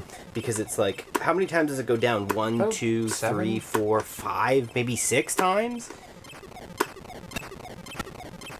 You see, once you find the timing? So, the UFO moves at a certain speed. Your bullets move at a certain speed. If you can time up the movement speed of the UFO with your bullet speed and the position, you got it. Dude, let's farm 5,000. Let's do it. Keep it on. Exactly. Let's make this happen. Let's get some free games. I've got a little elastic band here. Okay. Let's do it. Holy shit. Is this going to work? This may or may not work. I'd need to put something underneath the elastic band. Maybe like a coin?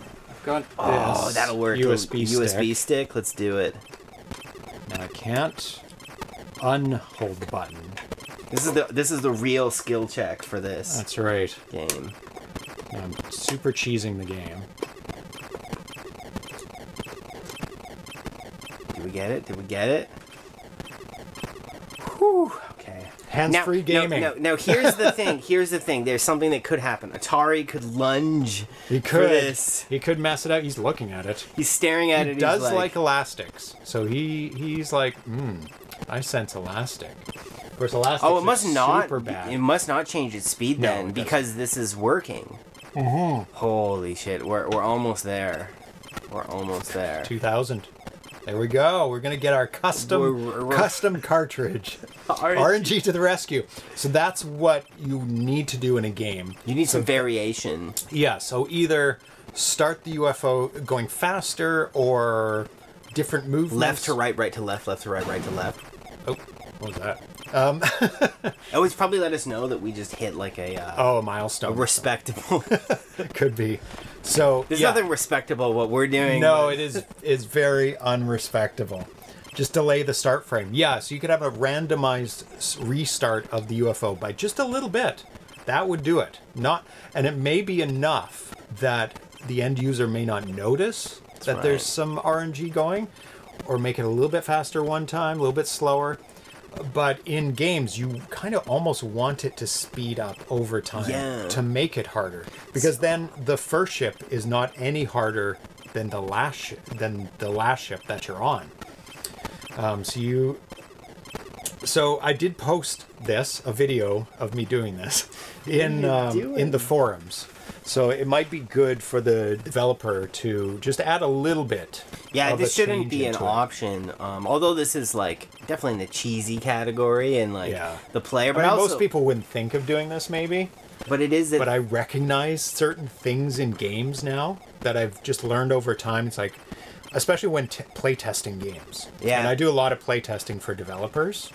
And you want to find these types of things out before kind of you're finished the game and you're finished. Yeah, because this is just such a clear exploit, particularly if like you're giving a reward for. Yeah, exactly. I saw the reward and I'm like, oh yeah, let me do this. Let me try this. And I didn't get to 5,000 in the video that I posted because it takes. It takes about 15 minutes or something. A little bit. But I thought, doing it on the show might be fun. It's a great. So I saved it for the show. This is a great suggestion. Don't send us anything. No, this is not fair. No. This is not fair at all. But this is like this is some user testing. This is. It would help if the spot would be below an HQ. Yeah. I also thought of that. If the timing wasn't right on the first pass, you could also do a timing on the second row or even third row. And it would just take longer, but it would get you there. It would still get you there. But any kind of RNG incorporated into any this variability with the movement of this thing. It's almost like it. There is something interesting when you do die once. It goes to a very different gameplay, and the UFO does change its movement. So it might be good to. Oh, you just joined us at the perfect timing. Yeah, we're currently like look at our hands. Do you see our hands? We're gaming. We're wireless gaming. We're rocking. Handless gaming. We've evolved to the next step. We actually did the Neuralink. Oh, we did it. And we're in. Yes, we're tapped in. Elon has got us gaming with our minds. It's invisible. He's really refined it. It requires intense focus. The game is infinite, but 50,000 points is enough. Yeah. So it says 5,000. Is that what it said? 5,000? Yeah. Or did it say 50? I thought it was 50. If it were, no, it says 5,000. Okay. 50 would be. What happens when the score surpasses 9999? Well, I could leave it on overnight, but we have another game to get to. Yeah. And also, like, what do you win by? Oh, you just get a number you get higher. Customized. Right? Oh, you know what I mean? Like, it's kind of like we could leave it for as long as we wanted. Here's the. This is our rig, our contraption. Let's show the rig. There you go. So that's what's holding down my button. Yeah, we just found this perfect timing to give you some idea. I was doing it the old school way, which was... Oh, you could do something similar to Space Jockey, too. Oh, really? Interesting. Oh, interesting. So... Die once. Yeah, let's die. So I'll take my hack off. And then it changes the behavior of the UFO when you're in... Oh my god. Look at this. It's like... So now its bullet is along the bottom of the screen, which I don't quite understand. What the heck? Whoa. It's really hard to get It now. like jolts. Yeah, this ramps difficulty. Like, oh yeah. What is this? What is this? It is. What is happening? It's really hard now. Oh my god, this is brutal. And so it's got a barrier here too, so you can't get past this barrier. Look at how it just darts like. So you only have half the screen. Like a Jedi jumping off a screen. That's right. Oh, it's so much harder. It really does feel like. Oh, lost another life. How many lives do you have? I think there's 3. Okay, that makes sense. Classic amount. Yeah. Ooh, classic 3 lives. Uh-oh. Oh, no. No. And it's over. There we go. We did get a solid 6,000 points, though. Stella does have an accelerated mode. I remember when Stella was put, that was put into... It'd be nice to have something in between the 2 gameplay modes. What prompted the Stella accelerated mode? It was some game I was playing, and we wanted to see what happened after a certain amount of time, like a long time playing. And so Thomas put an accelerated mode, a turbo mode into Stella, and we got there. Oh, it was Haunted House. Yeah, there's a...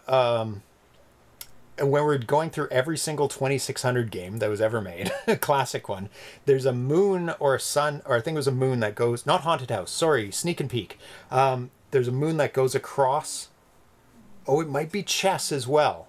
Chess, hey. It's one of those. There's a moon, and we wanted to see what happened at the end when the moon got across, and it takes forever to get the moon across the screen. Nothing happens. It just sits there at the end.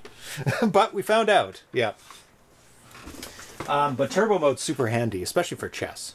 And I think it might have been for chess as well. Yeah. But I think Sneak and Peek prompted it. But people can go look back on that. Okay. Sorry, I was on the screen for way too long, the flashing mode. Yeah, sorry, guys. Okay, so now... Gaspar Noé directed the rest of this stuff. And if you haven't watched any Gaspar Noé films, you may not want to. They're rough rides. Oh, every single one of them's in one way or the other rough. Yeah, and but like some of the most good, beautiful artistry in terms of like filmmaking, cinematography, sound design, editing. Oh like, my God, he's a master. Acting, master. I sort of, but you know, like I wouldn't like they're not bad. I wouldn't like look to his movies as like actor-driven pieces, but they always have decent acting.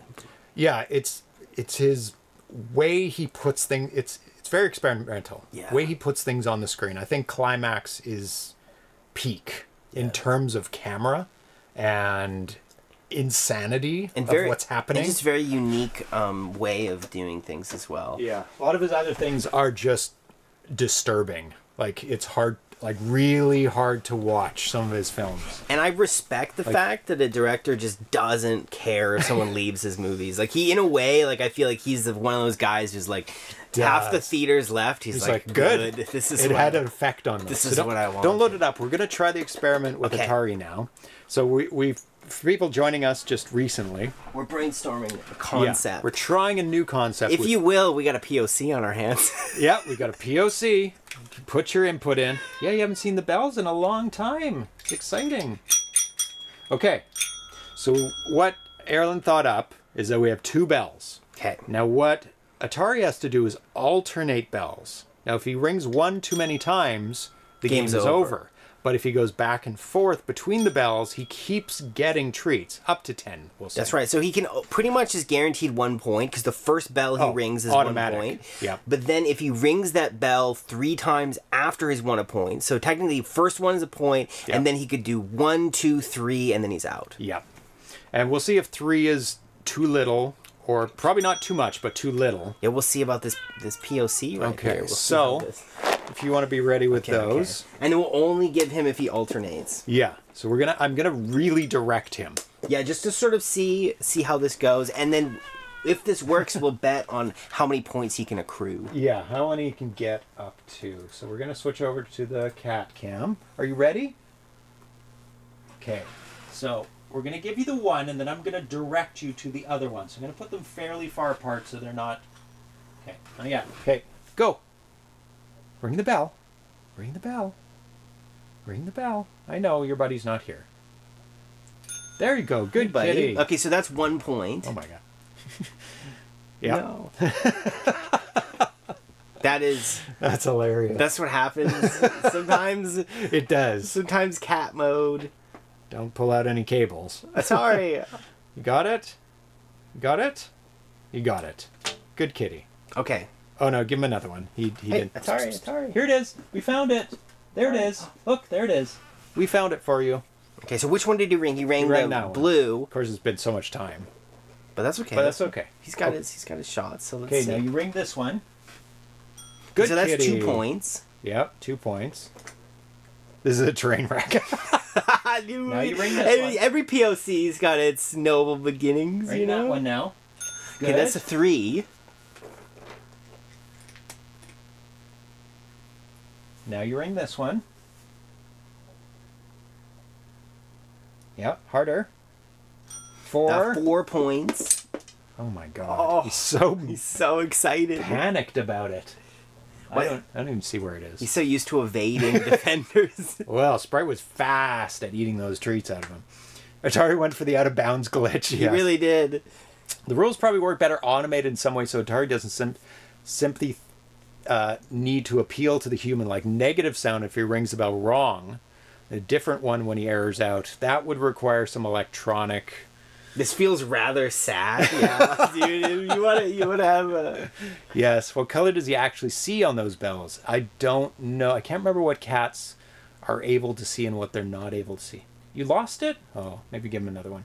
No, not that bell. You have to go to this one now. Let's see. This bell. No, not that. Okay, so that's one strike. This one. There you go. Yep. That bell. Good kitty. Okay, so he's thinking about it. He's I didn't tap the floor. I just pointed at it. And soon. Okay, now that one. Nope, that one. Sorry, that one. Okay, that so bell. that's like... Nope. So that's one strike. That bell. One strike. It resets. That bell. 2 strikes. That bell. 3 strikes. He's out. That he is technically. That bell. Want to reward because he has to learn by rewarding. That bell. This one. I have to ring that one. This one this time. Ring that bell. Come on. No. Ring that bell. Well, we can call that game That right bell. there because it's like... Well, he has to learn that sometimes he will get treats. There we go. Good kitty. Might confuse him though. Yeah, that's the thing. Yeah, so much for... Okay, that bell now. The other bell. Oh, he's not done. Found it. He found a little scrap. Okay, that bell now. Good kitty. Wait till it's done. That bell now. Pink. Nope. Nope. That bell. Nope. That one. Nope. That one. Atari. This one. Well, This what's bell. interesting here This is bell. like... There we go. Now he's out, right? That bell. Yeah. That bell. That bell. Come on, ring this bell. You're seeing behind the curtains, everyone. You didn't see all the training that went into teaching these cats to ring the bells. Nope, this one. This one. This one. This one. That bell. This bell. I don't know about this game. But It's hard. But the thing is I do know about this game because he would have been out, and then his points Yes. are done, and then people can bet, right? Oh, that works. That 100% works. But unless he does alternate, it's going to be a sad game where he gets one treat. But that could be how it goes, right? Who knows? Okay, you're done. Give him a couple treats as his end. This is end. And happy goal. There we go, Yay, buddy. you tried. You get the Got a little participation POC. ribbon. We're trying out some Wash your stuff. hands. Oh yeah, it's pretty nasty. We tried. So let's see. Atari's a lefty, that's why. So much for Ataris. They can see most colors except red. So they probably see blue and gray for the 2 bells. Well, then they are different. Sounds an interesting concept. They do sound different. Oh yeah. Maybe we can like buzzer. Yeah, if we Do have something something different. Yeah. Maybe put the treat by the bell you want to ring. Well, he would just eat the treat then. Yeah, that's the thing. Maybe make it time-based. Number of rings and a time limit. We did think of that, so maybe we can try that next time. That's a simpler option, right? Yeah. Yeah. How quickly does he get to 10? Yes. Yeah. And I mean, he can do that all day But the other long. thing is, then it's like a bad treat fallen, out of bounds. Yeah. The other thing I was thinking of timing. How fast, how many treats he can get in X minutes. Right. Or how long does it take for him to get to 10? Like something like that. Okay, next game we're going to be playing is Robo Tito. This is the release candidate. And I know from experience that... I'm going to just hit it and see. Like, I won't jump in, but I'll just... Yeah, go for it. That release candidates from... Different volumes. Release candidates from... Yeah, he did. He went under the stand. He's trying to find his other 2 treats. He remembers. He's not dumb. He keeps track. Cats are very good at keeping track of things. Yeah. Like people in the house, like where everyone is, where they saw bugs first appear. Good job. What a champion. Another thing is that we can do with Atari is have him have a maze and find all the treats. And how fast can he find like 10 treats in some sort of mazy thing? Because people have built like boxes and they have to stick their paws in and grab the treats out of the box. So this is first posted April 26, 2024. We had the world premiere of Robo Tito. So this is kind of the book ending it, where he's almost done this game. It's a 32K game. He said, "Hi, I want to share my most recent project, Robo Tito, aka Tito Robo Tito contra los Fantasmas. It is a jumpless platformer." Did you play this game before? No, I've never played this one. It is a jumpless platformer where you control Tito, a robot that can't jump, but he can stretch to reach platforms and hang from them. Due to a programming error in his system, he is allergic to scary things. To his misfortune, he is trapped in a place infested with scary things. I feel you, buddy. Me too. Oh, it's the worst. Zombies, ghosts, bats, and skulls. Terrible. Not good stuff. So he has to look for an exit, avoiding to touch the spooky stuff. Okay, so you know the premise. You can jump right into it. This will go like how most VHZC games go. For me, it's that like, okay, so he comes. Oh, he kind of like. Yes, he can stretch up, reach the top, then move over and avoid them. Interesting. And this is kind of a training screen. Ah. This one, they move. So to watch them, there you go. There you go. As I said, this is going to be like all VHZC games where like I fail a bunch and then we pass it to James. They're doing the Thriller dance if you watch. Michael Jackson's Thriller. So these are training screens, get you used to like going over things. Now it introduces some timing issues.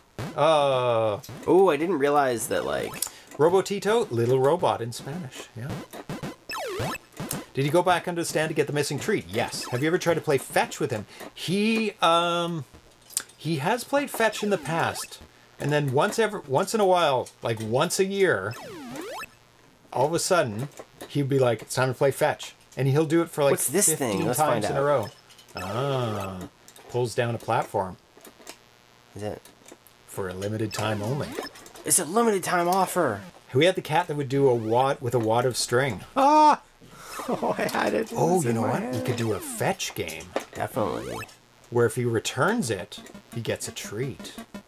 Ooh. Oh, yeah, any part of the body will result in death.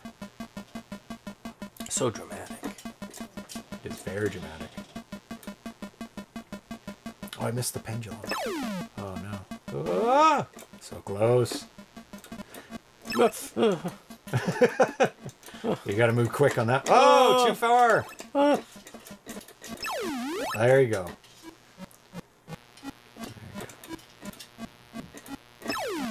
It's interesting. There's a 0 and a question mark, and then your score. Okay.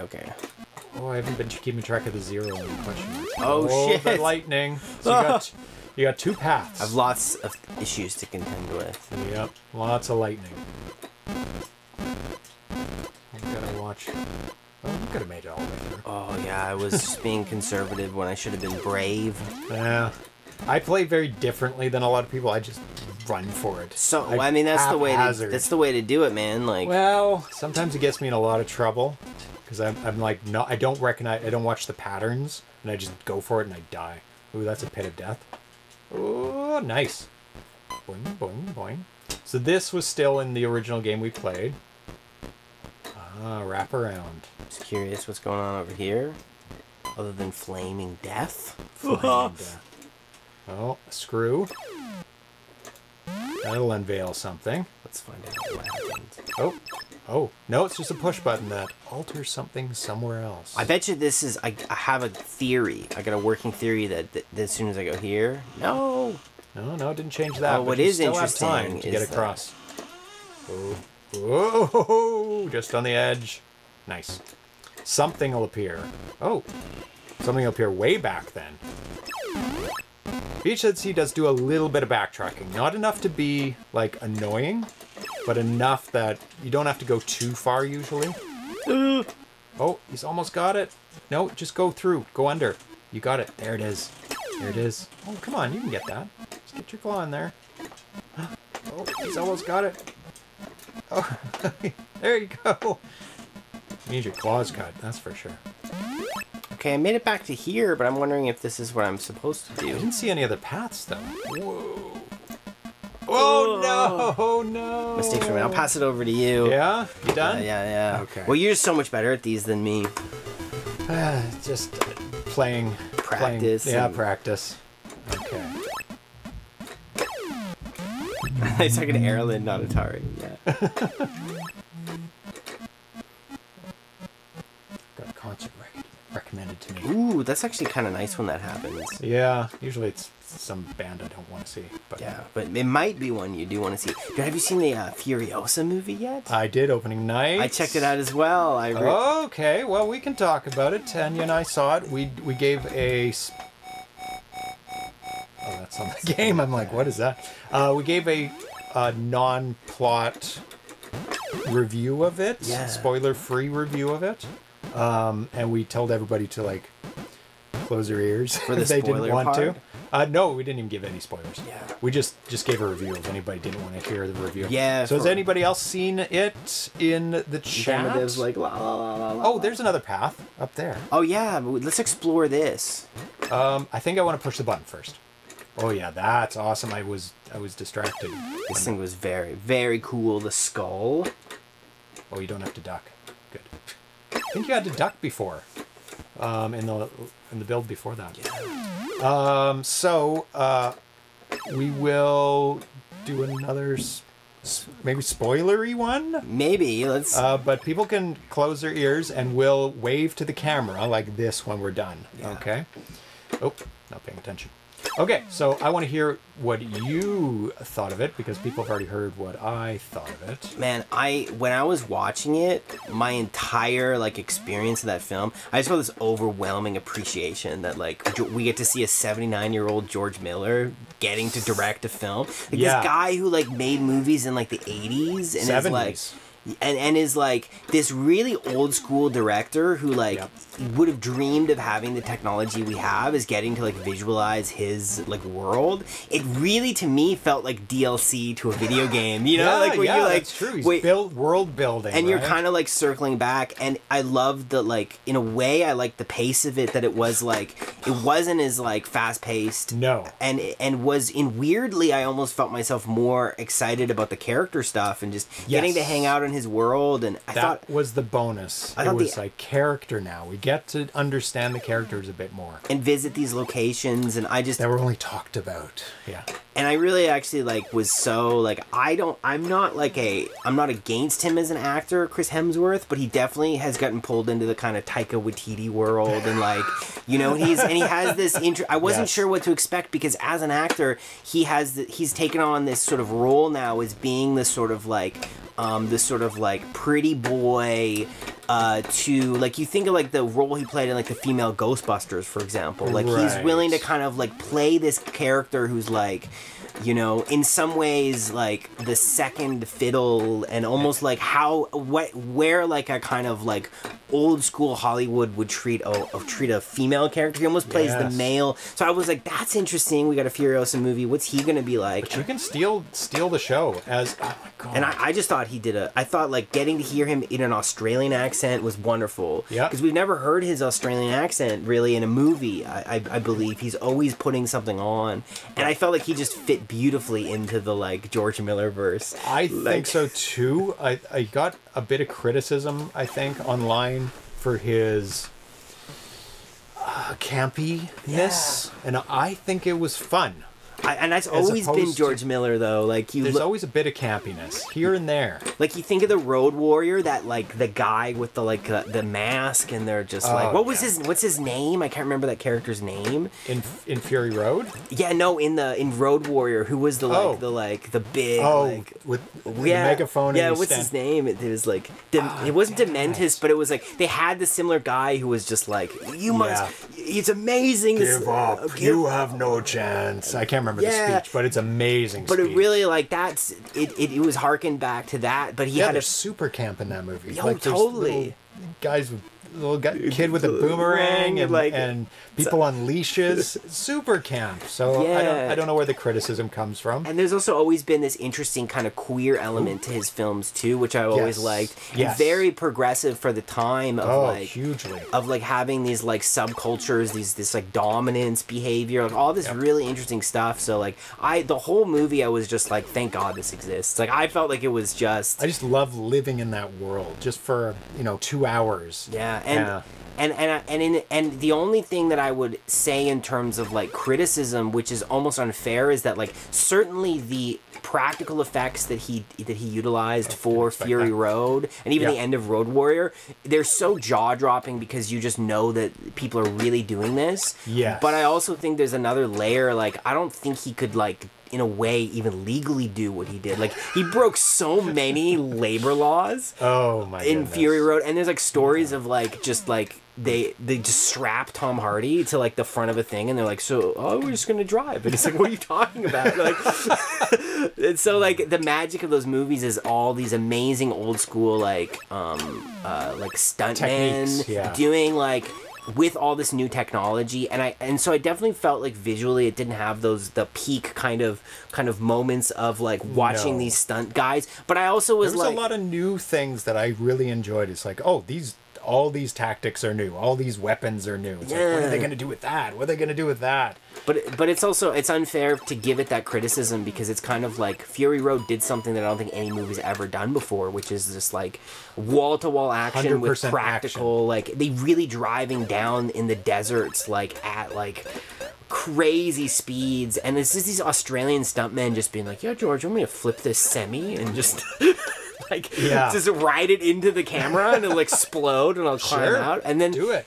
On all those behind the scenes, you'll see these guys like there'll be like a moment where they do a crazy stunt, like a car's flipping and like exploding, and then everyone pauses and they're like, the stuntman gets out and they're like, fucking thank God. Like, because really, like, there's so many people with their life on the line for that film. So there is also an ethical question of like, I love that we got to see that, but like, is it too much? We're really lucky that like 5 people didn't die making Fury Road. Like, it's unprecedented sort of level. So, but I would like. George Miller just has his unique way of making films that I like. Love. And like I just felt this deep appreciation that this existed. Like I was like, man, we're so lucky. This shouldn't exist. No. There's in no world should this movie exist, and it does. One, if I had a criticism of it, it would be the use of CG for the dogs. Yeah. It's like, just get them to do something else. Don't use CG dogs if you don't have to. They were very obvious and unnecessary, I think. Yeah, and that opening sequence. They could still have dogs. They could still have dogs chewing on things, and it's like, okay, don't make them CG. Why? And that opening sequence, that sort of Eden-like thing, like they're definitely not the strongest visual sequence in the film. What am I doing here? When you get into more George Miller wheelhouse of like sand and guns and cars, but also like the thing that's nuts, man, about like George Miller is like he loves cars and like puts all this effort into like building and making sure that like these cars are like properly, like this would be really what people would do, and like just the level of production design he does is like almost like unprecedented, and the level of detail he puts into costumes and like there's almost no one who does it like him. No, he really thinks through how this would work in these worlds. How would we build these cars from these parts? How would we build weapons from what exists? one of my like I went to see it with my neighbor, and he works in construction, and something he said, you know what's crazy is like the cranes they're using. He's like, those are exactly the cranes that people use, and even the way in which people are operating them is exactly how crane operators would work. And he's like, isn't that, I had no idea about that, because I have no clue how how any of this stuff works. But it's cool to think that like he invested in that to be like, no, I want all the operation of these like mechanics, these things to make sense and to work. I think you got a blind spot on this stuff.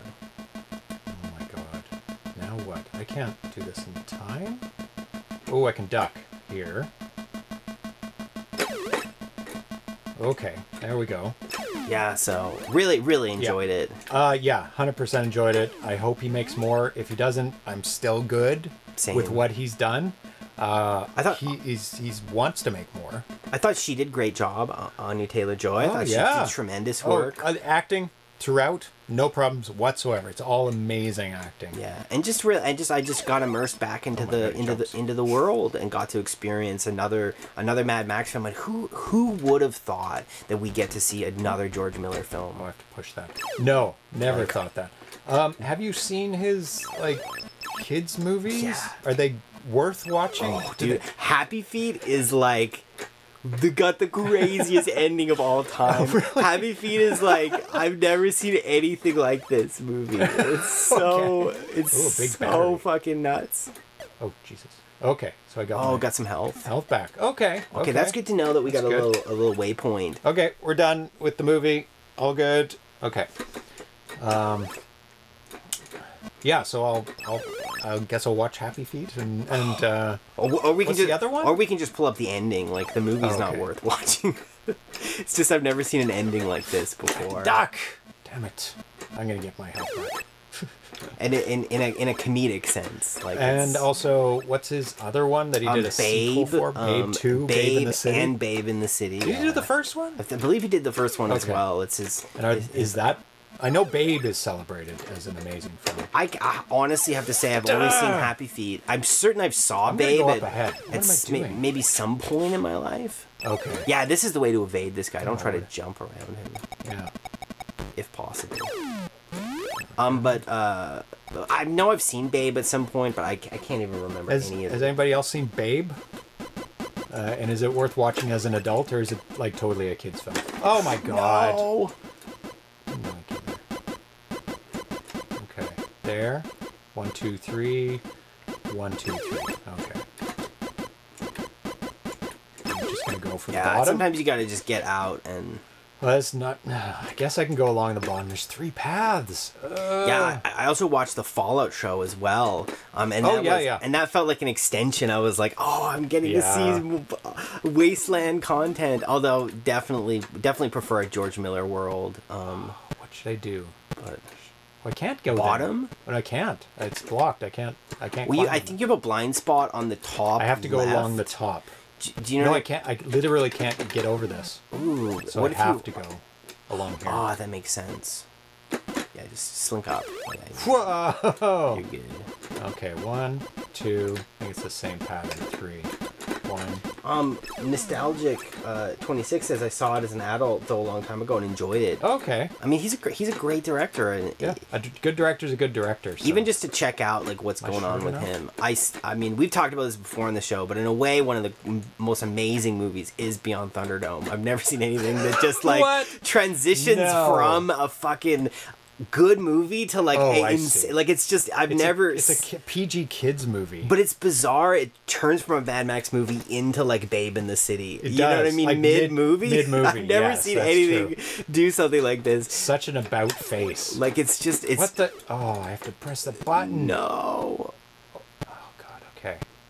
Okay, that's not too bad. No, this isn't too bad at all. Safe here. Yeah, is this timed? I bet it is, knowing the challenge of the game. Maybe not. No, maybe you're good. Okay, I'm good. Oh, choppers. Okay, there's a button there. I have to fall down and go around again. This is pure VHZC goodness. That's right. I do have to fall down. But yeah, it's just an amazing. Or you go up and then jump at the right time. Okay. Oh. No! Oh, so close. No, I should have known that. Yeah, I also enjoyed the Fallout show quite a bit. Oh, me too. I'm so happy they're doing a season 2.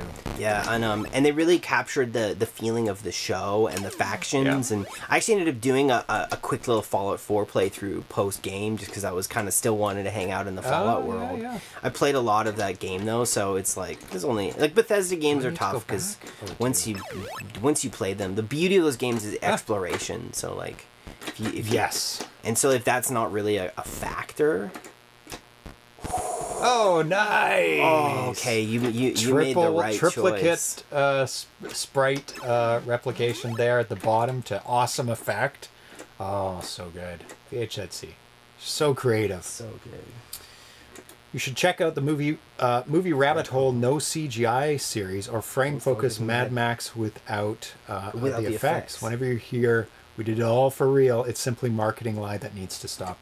Oh yeah, for sure. Like it's augmented with like it's obviously not completely done, but like some people, but they promote it as if sometimes. That's true. But every movie has some elements of CG in it. And that's and I would actually argue that's the beauty of even my documentary I made. Yeah. We had to get rid of things and like in the intro of it.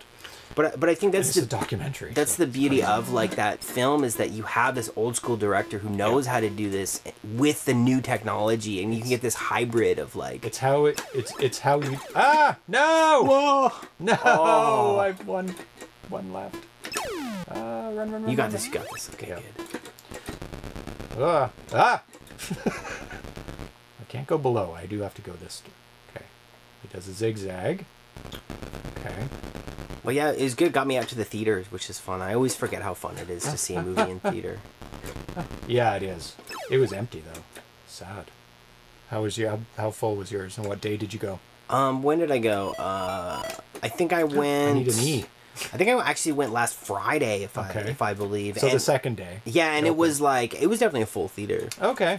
It's just oh my god, I need EXI. But I didn't go to like a giant theater though. I went to like This game's huge. I actually went to the VIP theater because like my friends were saying we should see it in 4D, and I was like, no, I'm not. That's what the rumble seats. Yeah. I'm like, I'm done with all that stuff. I just want to watch the movie. Like I just want to chill out and watch a film. There's the like, eye. I don't like want to do all that stuff. Like we went to Dune 2. Yeah. With the wraparound screen that kind of stretches and blurs it. It was so distracting. So I'd rather just watch the movie. Yeah. You know? I just want to get immersed in the story most of all. You know. You forget all these gimmicks after once. Oh, that bouncing skull is so good. Wow. That's the thing, man. Is this is like he's one of the goats of these games, man. It's just so crazy that like that the VHZC like how many fucking games this guy made? So many. And like they all have this unique style, and they like are so in depth. There's so much to do, like And I'm terrible at them, but I appreciate them so deeply. Like even just this simple detail of like we got this jack-o'-lantern like demon fucking head. Okay, I'm gonna go. You kind of got to go with it, I think. Yeah, you do. And then do that. Yeah. Oh. Hey, buddy. Am I a seat or a bridge? How am I gonna do this? I think I need to follow him. I'll give you a hug. Then I need to go underneath him. Yep, there we go. Now do I go up or down? Well, not there. Hi. Oh, hey, good buddy. kitty. You should lay down between us, okay? Stop causing trouble. He's like, it's what I do. So that makes it go back.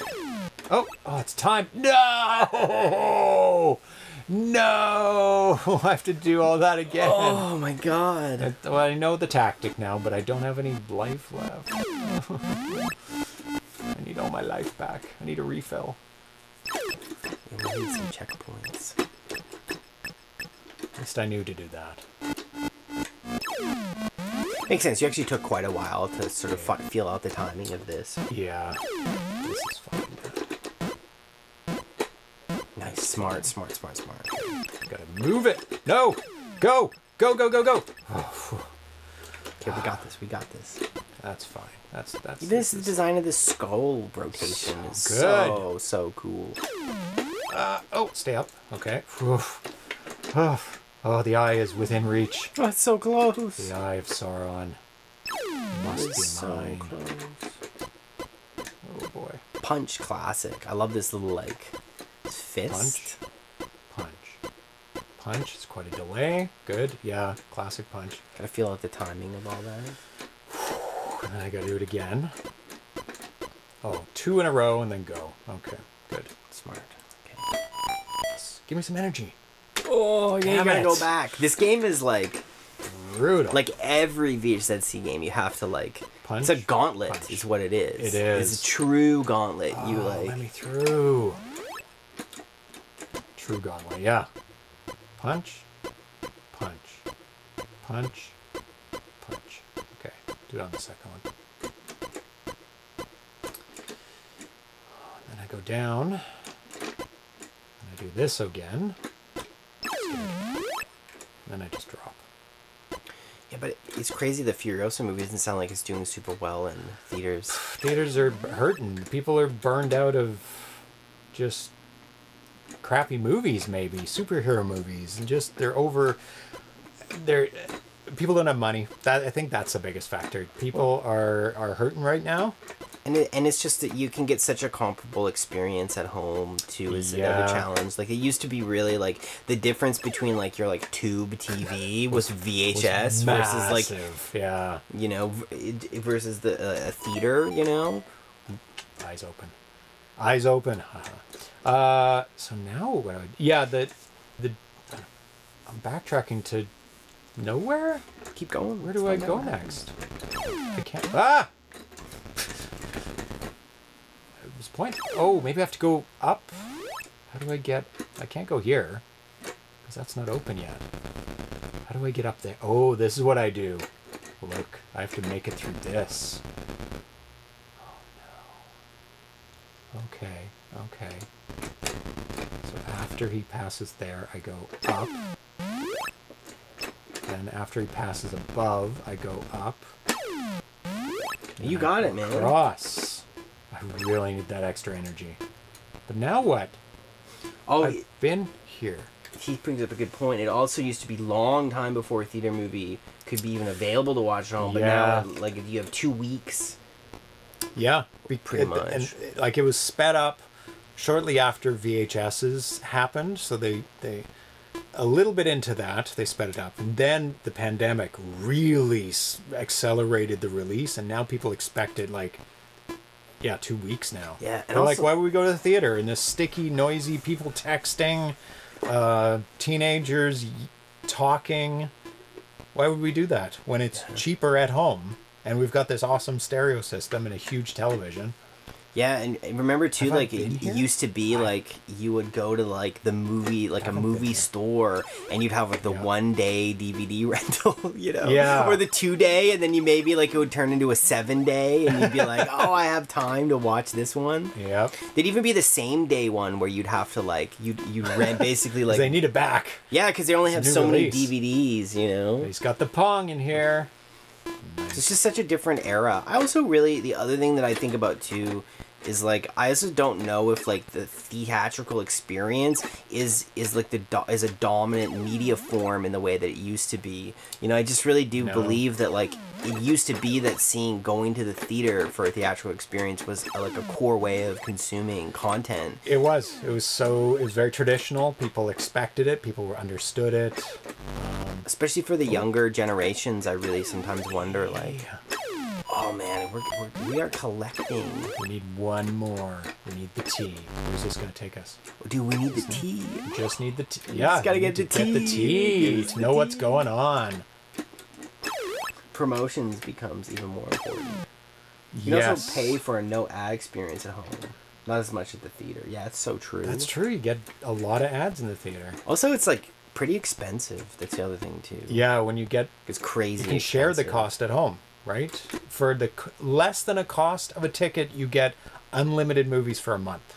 And people know that now. This is new territory here. Ooh, now what? Yeah, back when TVs were 25-inch CRTs with the built-in single speaker. Yep, mono. Through VHS, like what, 480p interlaced. Yep. Oh my god. Ah. Okay. Oh. Yes, that's go it. That's through the it. E now. Okay, good. Okay, don't kill myself right here. Yeah, no, just take your time. Now. No. Okay. Now, does this just lead to the T and I have to backtrack again? Possibly, but let's do a little see. experimentation. Let's see. Yes. Bastard. Do we know where the T is? I don't know. I've opened everything. Yeah, and I also got a smart TV. I just bought one. Yeah? Yeah, just to have a TV to watch shows on and stuff. Nice. What were you were doing? Just my laptop and like my computer. But I just can't sit at my computer. Like I'm already at my computer so fucking much for work that I wanted it's just too much, right? Yeah, and So is it that way? But then they got me with the YouTube Premium, right? 'Cause Oh yeah. I managed to like skirt by without the YouTube Premium. And it's just too much after a while. But when you got it in the smart TV format, but I also like even from like a filmmaking point of view, like I believe now that like a smart TV is a format that a majority of people are consuming content on. Yeah. So even just visually and audio, like I really wanted to have that as a tool that I could like play back and see how's this sounding and looking. Yeah. Because this is how people are, I think, are. Because it doesn't matter how it looks on a laptop or theatrically as well. I just think that like the default setting of a smart TV is like. I should do that. You should 100% do that. Yeah. If that's possible, do it. Oh, it is. Yeah, I'm definitely doing because I am on my last battery. We need it so bad. Yeah, it's the way to go, and the ads are insane now. I mean, we have had smart TVs for a while, and it's convenient too. Like you can just use your phone to stream whatever you want. Yeah. So. And you can install Plex if you've got your own DVDs you've ripped. Which I actually do. I have tons of DVDs. And I have a hard drive. I can just plug into it, and you can just play files off the hard drive, which is great. And like, so yeah, I'm like, it's been really nice. And then I've been trying to pick the one that I wanted to buy. Have I done that? I don't think so. I think this is it. This has got to be our T. Maybe. I don't remember the screen. I don't remember the screen either.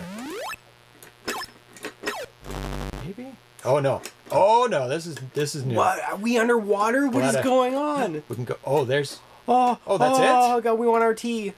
But no, we have to find. Oh no! How do we escape? No. So, well, at least. Oh, that looks. No, that's death. I was like, are we losing health? No, we're good. We're just underwater. Oh my god, you scared the hell out of me. Like I'm wasting time. Scared. We are like. Oh my god, no! Okay, luckily we recovered our health. Yeah. So we can fight these seahorses. Oh, I just go over them. Yeah, just okay. Ah! Possible. Those pumpkins are moving so fast. They are. Okay. There and back again. All you got to do is probably get through this. Oh, that'll do it. Oh, there we go. Okay, we drained it. Okay, that's the end. Oh, now we just got to go back and get the... Okay. That's very cool, man. Nice. Very kind of like inspired by like Mario, you know, like the water level. Oh, that's awesome. The fish are all flopping around now. It makes sense. No water. Oh, I love the lore. Yeah, you got to pop in the middle and then find that timing. There we go. Oh, VHZC, you've done it again. Oh, you've done it again. Those are sea squirrels. Sea squirrels, yeah. I mean, they were drowning before. Oh yeah, so Gamma Dev just said before, the chain theaters need to step up their game. We had a new premium theater that opened up during the pandemic, and its tickets are the same as regular theater, but they have big reclining seats, no obstructions. They also have room service to your seats since they make their money on concession.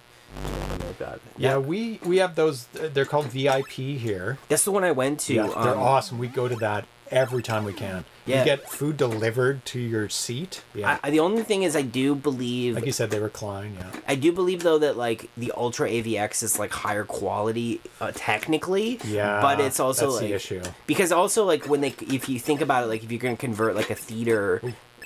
you know, into this thing, like you're not necessarily gonna have the greatest like actual like audio and sound stuff, but it's like it's not like it's bad. No, it's just totally fine. It's totally good. But I think I do like the Ultra AVX for just like the premium, like this is the best. This is the world's best projector and sound system to watch this on. Yes, you got this, you got this. Yeah. Okay, not much more to go now. No, don't do that.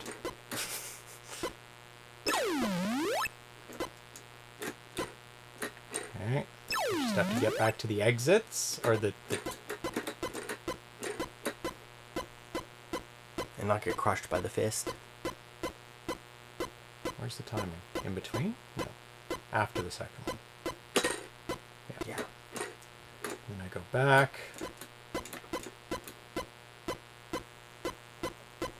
On pause. No, what? Oh no! Okay, I have to go down to the bottom. Oops. It's okay, that's okay. We're ramping, it's all good. Yeah, I've enough time to make it to the exit, I think. Unless there's something after and there's a boss fight. Oh boy.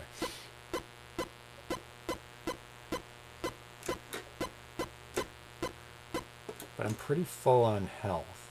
Yeah, you're doing... Where's the bottom? That's part of the challenge. It must be to the bottom right. Oh, No. okay. Oh, it's actually just literally like down. Okay, that's good. That's fine. Just down. Okay. That's Just fine. simple. Yep, very simple. I just have to make through the fists, which are not too bad. Okay, 1, 2, and then go.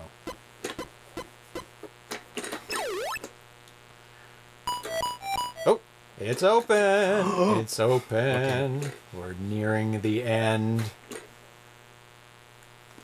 VHZC games are an experience. They truly are. And They're like, you just, it's the joy of playing through them. It's not necessarily the challenge. There is challenge, but it's the joy of discovery. I will say they are challenging because I've never been able to beat one. It's maybe for James, there's no challenge. Usually I can do it on the first try, sometimes second try. Not with a good time, but...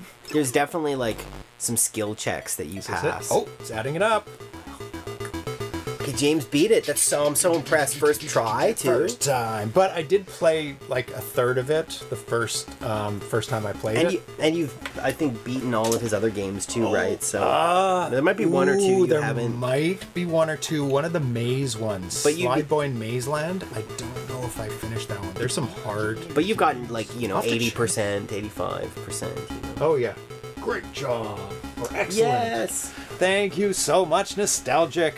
Looks like another fun one to speedrun, yeah. 100%. Ivory Tower Collections likes getting like the high score in this, and he just blazes through, which you can do if you memorize it. I'm not great at memorizing things, so it slows me down. That's the tactic, though. Hey, that's so speedruns are not necessarily for me. High scores, I can go for, but not speedruns. It's an important thing to think about, though, right? Because people will play your game differently, especially for games like this. And if you can appeal to like a speedrunning community, like that's just nothing but a win there, right? Mm-hmm. Like, and that's where having timers, having points for if you complete things quicker, like it's actually a good design choice to make it, because there are people who that's their thing, Yeah, if you can craft your game so it appeals to just casual gamers, hardcore gamers, speedrunners, and like all the different ways people play games, you got it made. Like it's nothing but a win.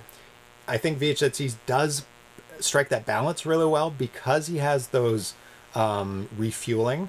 None of his games are like brutal hard. Yeah. Well, some of his shooters are. Some of his early games where it's like almost endless, those are very hard. I didn't complete those. I don't even know if there is an end. These games, like the maze games, they're more exploration. There's a challenge to them. I'm not saying there's not a challenge. They're up my alley because they're platformers with a tiny bit of puzzle. They are very doable, very accomplishable, given enough time. Depending on your skill level, you can do it. Like you saw that, you'd make it through playing it enough. Yeah, right? if I did it, definitely, I think I could. I also love whenever there's a VHZC game, I know that it's like, I'll play it a little bit, James will like, actually beat it, but then it's also a chance for me to like talk about movies and stuff. So I always like it. I always like it. They're long enough to have a good conversation. Yeah, while you're playing, and it's fun. I get to go into commentary mode, so I always appreciate like just as a format for the show. Not to get too meta about it, but I love his games for the show because it like we get to like have this thing to really appreciate, and then I get to take a bit of a back seat and kind of let you drive, and I really enjoy that. Chitlala, there's a channel that I did show off maybe a year ago. Some guy was speedrunning 2600 games. So definitely go on YouTube, type in 2600, Atari 2600 maybe, to get more specific, speedrun. And I don't know if he was using TAS or if he was doing it like properly. I think he was using TAS though, to speedrun, tool-assisted speedrun. Yeah. And it's fascinating to see somebody just dominate a game. I love watching speedrunners like show off their skills. It's also fascinating how many speedrunners have been busted for cheating. It's actually crazy. It's so fun watching those. It's fun watching how they determined, how they figured out they were cheating. And it's beyond the scope of anyone except for somebody so intimately familiar with the game. They're like, well, this wouldn't be like this if he played it this way, and that would be in a different position, or he wouldn't have that score at this point in the game, or that weapon, and that enemy would have been dead at this point. It's like, also what? I've heard a lot too, like in a lot of those racing games, they'll code it to play at half speed so they can make those perfect decisions, and then they'll speed the game up so that they're actually playing it at this half speed, especially to make those like specific turns and maneuvers. I just find all that stuff fascinating. Just relating to old school, on some systems there was a pause feature, right? And it would pause it, and when you pressed it, then you unpause it, it would continue on. So some smart people thought, I'm going to pause and unpause constantly on the game, and it would essentially slow down the game, and you could adjust how fast they would pause and unpause the game. It would just be a button on the joystick. So it'd be like, and would go to half speed or even slower. And you'd have to turn off the volume if it went ding or a perfect edit point to be able to cut together like your best of.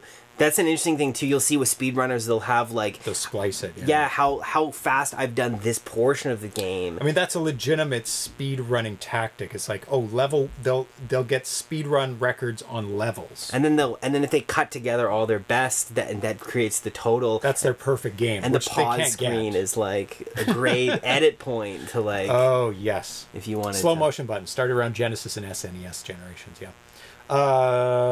I want to go back here. Thrust says, my games are usually not good for talking besides playing. Your games are brutally hard and you have to concentrate.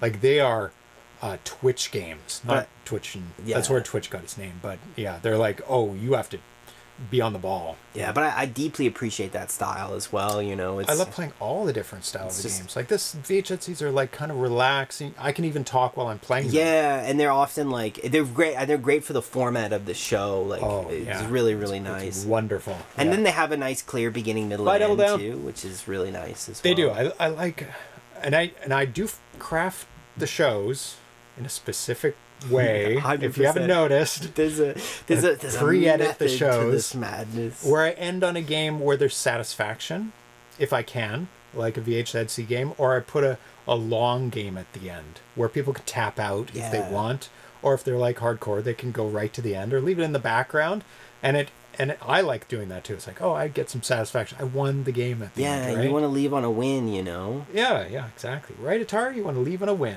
You definitely do. And he's calmed down Sleepy cat now. He's sleeping off the treats. He's like, treat mode has been engaged. Thanks, Dan. I had a lot of fun, like previewing the POC games. Yeah, we got some POC, actually. A little POC. And I might do that in the future. Like, I mean, I'll have to run across a game where it's like, this game has legs. This game is going to go far. Man, I'll tell you something. I'm always down for some POC. I know you are. I know you are. So let's see what's coming up on the show. I'm trying to craft some shows together. It's been a little slow. I know there's a lot of games behind the scenes. 'Cause Yeah. I get a glimpse in because I do some game testing and stuff. Yeah. So there's a lot coming up, but stuff that's been shown, it's been a little slow right now. I think people are holding back on some big games coming out. Yeah. There's seasons to this stuff, hey? There is. The weather gets better. People want to go outside. They slow down. So there's a great 7800 game that we're going to play. I really want to pair it with something. Maybe I'll dig in the archives. I mostly played every 7800 game. Archives. Yeah. Yeah. But I don't think there's many 7800 games that I haven't shown on the stream, because 7800 games have really picked up in the last, like, while we've been doing the show. And before that, it was Pac-Man Plus, really dominating. Yeah. And played all his games because we did Spotlight on him. We have to do the rest of the 7800 40th Anniversary Classic Gaming Countdown. We did the first show of that, so there's still 39 games to play through because it's its 40th anniversary a couple weeks ago. We're gonna have a no show on June 7th and June 28th. We've got things going on, but we've got Fury to play. I know there's some Lynx games I haven't played, so I think that might be a bit easier to find some pairings for that. 2024-05XX. After aggressive. Dark XX. Yeah, I put that because I don't know which day. Yeah, it's just. But I know it's gonna be. Well, it won't be this month. It'll be 06 now. Yeah, trying to. Today's the last day of the month. Yeah, that's a good point. Unless I do it tonight, but probably not. Let's go. Let's do it now. Let's just blaze through them all. No, I have to get Tanya's family. You can. That's right. Go for lunch. We're gonna play some here. 7800 after hours. No, I have to do research. I have to gather cartridges and just get it organized so I have something to say about them. Let's see what else. Nothing else. Steve Englehart. I think we're really getting close to his spotlight. His secret homebrew is pretty much ready now. I think he's ready with that. So that'll come up. We've got something with Al Nefer coming up as well.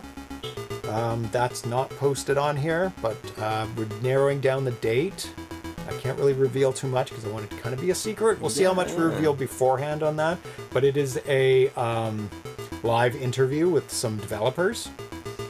Lawrence Stavely Reboot. I know that's coming up very shortly. It's the game we want to pair with that. Jumping in Shadows is very close to being ready. So I think those are going to be pushed forward a bit. Oh, Thomas has 3 games in the making and one. And have to focus on one now. Tough. That's always excellent. A tough part, Looking forward to some new games. Sometimes the trick is to procrastinate from one project by doing another project. Yes, and I know a lot of developers do that. And powerful it is tactic. Helpful. It is helpful because in the back, your brain is working on that other game. It's like, and then you get the breakthrough. And like, that's how I do it. That's right. Got it. I have to start working back on my games right now. I need to finish off my pack line. Which I don't think will be too tough to do. There's things I need to learn to finish it. Which is awesome. That's the whole point. I'm going to learn how to do the save key so I can save high scores. I need to learn how to alternate frames, but that's not too hard because you just go, what frame are you on? Draw something different. Oh, you're on that frame? Draw that thing. You just have a variable for which frame. Anyone wants to send James paragraphs for him to read on these concepts. No thanks. I can figure it out. I personally implore someone to send paragraphs to James. No, if I ask. I'm asking for it. I'm just kidding. Put some Easter egg on Packline. Ooh, I know an Easter egg right now I can do. Got to do it. Yeah. Everyone loves an Easter egg. Luma Boost. Yeah, I definitely will include Luma Boost for sure. Luma Boost is when you have flicker, so you're only showing one thing at a time every second frame. So when you're only showing it second frame, it's not as bright because it's only on screen half the time. So you kind of calculate how much brighter it should be to compensate for it only being on the 30th of the time. So it's you just have you up it by 1 or 2 or enough to make it look equivalent if it wasn't flickering. So I need to do that with the ghost and the fruit when it's on the screen. The fruit will always be Luma boosted, so it doesn't matter. I'll just figure that out. Oh, will it be? Yeah, it's always, because the ghost never disappears off the screen. But when the fruit's on the screen, the ghost needs to be boosted a bit so it retains the colors of it normally going. But that's not too hard. An Easter egg, I know exactly how to do a good Easter egg for Packline, but what to do for the Easter egg, let's figure that out. Yeah, that's a great suggestion, Polygox. And then I can like send a cartridge to the first person who figures out the Easter egg. That's Now something. that is a beautiful challenge. Yep. Yeah, that is a good one. I can make it the Easter egg really hard or really easy. I think I'll make it easy because making it too hard, I'm terrible finding out Easter eggs. Absolutely, I never find them. It's way, way too hard because they could be anywhere. They could be in the title screen. They could be during the game. Oh, wait, he's saying thank you for playing my games live. I really liked it. I'm sorry about the Tank Ovni game. Don't apologize. There was no apologies needed, man. We play games on the show to help developers. If we think a game could have more in it or change something, you don't have to take our advice, but we want games to be the best they can be, and to be fun for everyone. It's fun to check out your games, man. You don't need to apologize for anything. Honestly, thank you for making them and giving us content to play on the show, man. Making it's a game great. is a huge accomplishment. Both of us, as filmmakers, we know the struggle of making art. And I've made a game now, and it's huge to think of it, to implement it, to finish it. All three are very hard to do. The finishing. The finishings, and that's the last 10% is 90% of doing it. We've got a lot of POCs out there. So many POCs. We got a lot of POCs. Yep. But and you've made 5-6 games now, so yeah, don't feel that we're criticizing to put down any games. It's constructive criticism to make your games better. Yeah. And if you think your games are awesome, that's good enough for anyone. We want to make all the games better. We make suggestions, and when a game's done, we're usually like, that's what the game is. They think it's done. We just celebrate them by playing them. And everyone has different tastes. Like that's the other thing too, is that like what's one person's favorite game might be someone's least favorite, and like everyone's got biases. There's stuff I like, there's stuff Tanya likes, there's stuff James likes. Tanya likes puzzle games. I like platforms and shooters. He loves RPGs. He likes in-depth games. I like tactic-based stuff. Like if there's like anything that you have like a one turn, their turn, one turn, their turn. Yeah. There's that one game we played that was so fucking good. Was the Predator one? Yes. Yeah, I knew you were thinking of that. That was one of the all-time best games. Where you have to use different weapons and the movements are different. It was very chess-like. That stuff is so like it hits me. I love that stuff. But that's like my taste, right? Yep. Like, and I don't like platformers as much, but it's not because like I think platformers are bad. I'm just not very good at them. Yeah. And that's a huge factor. And I'm good at the things I love because I play them a lot, and he loves tactic-based, so he plays them a lot. So it goes hand in hand with what you love, and I love having different people on the show. Yeah. And I also cater that way too. It's like, oh, there's a tactic game. This has got to be an Ireland day. Yeah, and I do my best to be forthcoming with my personal biases, because those are like there's never any judgment upon a game, because also no. different things for different people. And then also the other thing is that like the format of Twitch, some games work better than others for like watching someone play. And it's like we always talk about, but puzzle games are a challenge. Oh, they're hard because it's hard to watch someone play a puzzle compared to other things. But I also think puzzle games are some of the best games ever. Like they just have like puzzles to figure out. It's awesome, but it's more solo oriented, you know. Almost like bathroom games. But I say he's making an announcement tomorrow. Oh, I didn't know it was tomorrow. I better do some things.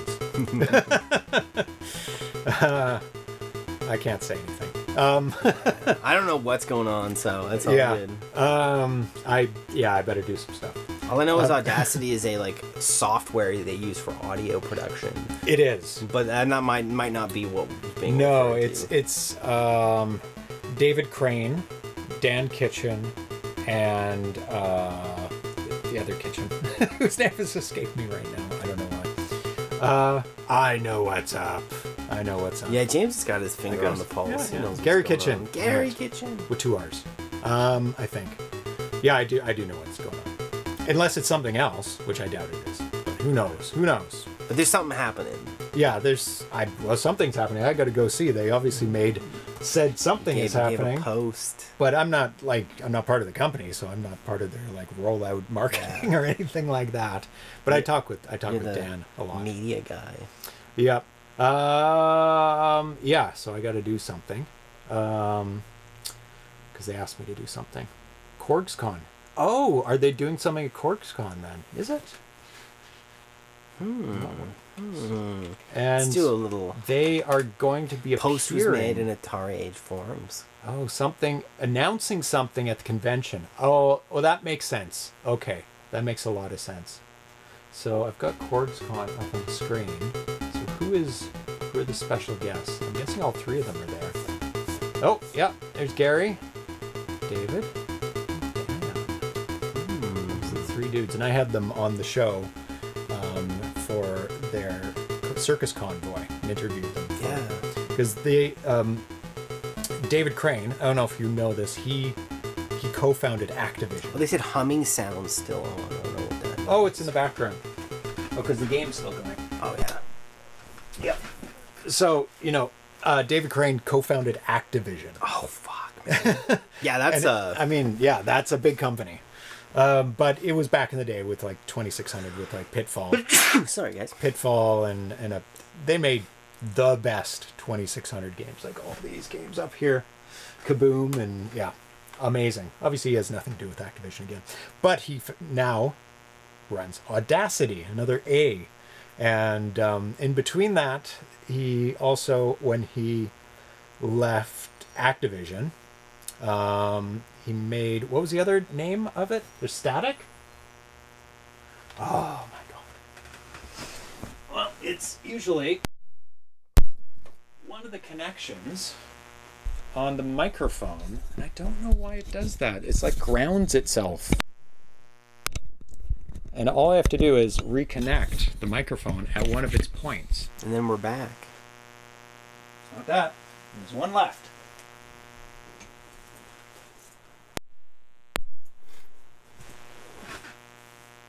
Not that.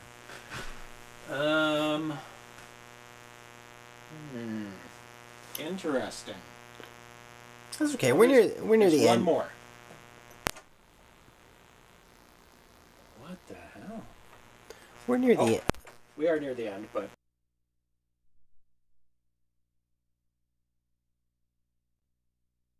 check.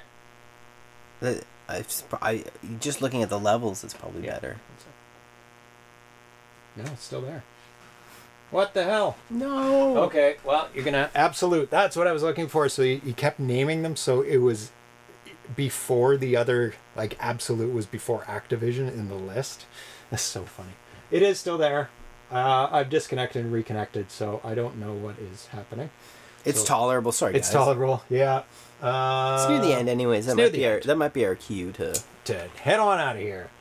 So, thanks for hanging out with us. Pseudographics, Trust, Gamma Dev, Alan the First, Ivory Tower Collections, Chitlitla, Olloni Games. Thanks so much for making your awesome games.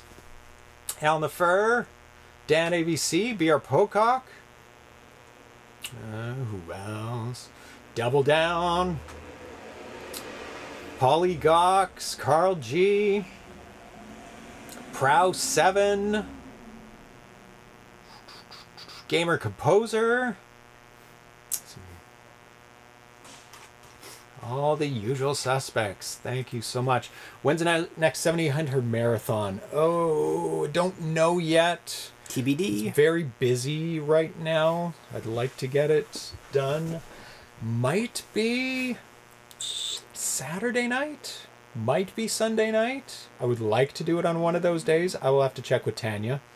And we will see. So, more fun Atari gaming, at least on Tuesday when we come back with Tanya. So, stay tuned for Remember that. to raid. That's right. Oh, We're gonna raid, yes. Let's see who's broadcasting. Usually the afternoons, there's not as many. It's usually the night, but let's check. It's always worth a shot, you know. Pass on the. So let's see who's broadcasting. First, let's see if we have any friends broadcasting. No, no. Following. That's what we want. Nope. Nobody that. So we'll go to some retro streams, see if there's any really retro streams. Usually NES is like the limit. But sometimes there's something that's kind of related. Oh, somebody's playing Activision games. Let's do that, man. Well, there we go. This was this. Charlie Farr. Dude, Charlie Just Farr, shock guys. us. Well, I'll send you to a hot tub stream. How about that? No. Charlie Farr. Okay, so we will see you at least on Tuesday. Thanks for hanging out with us on ZeroPage Homebrew. And yeah, have a great weekend. And we'll see you really, really, really soon as I queue up the outro. Really, really soon. Bye-bye, everyone. Bye, guys.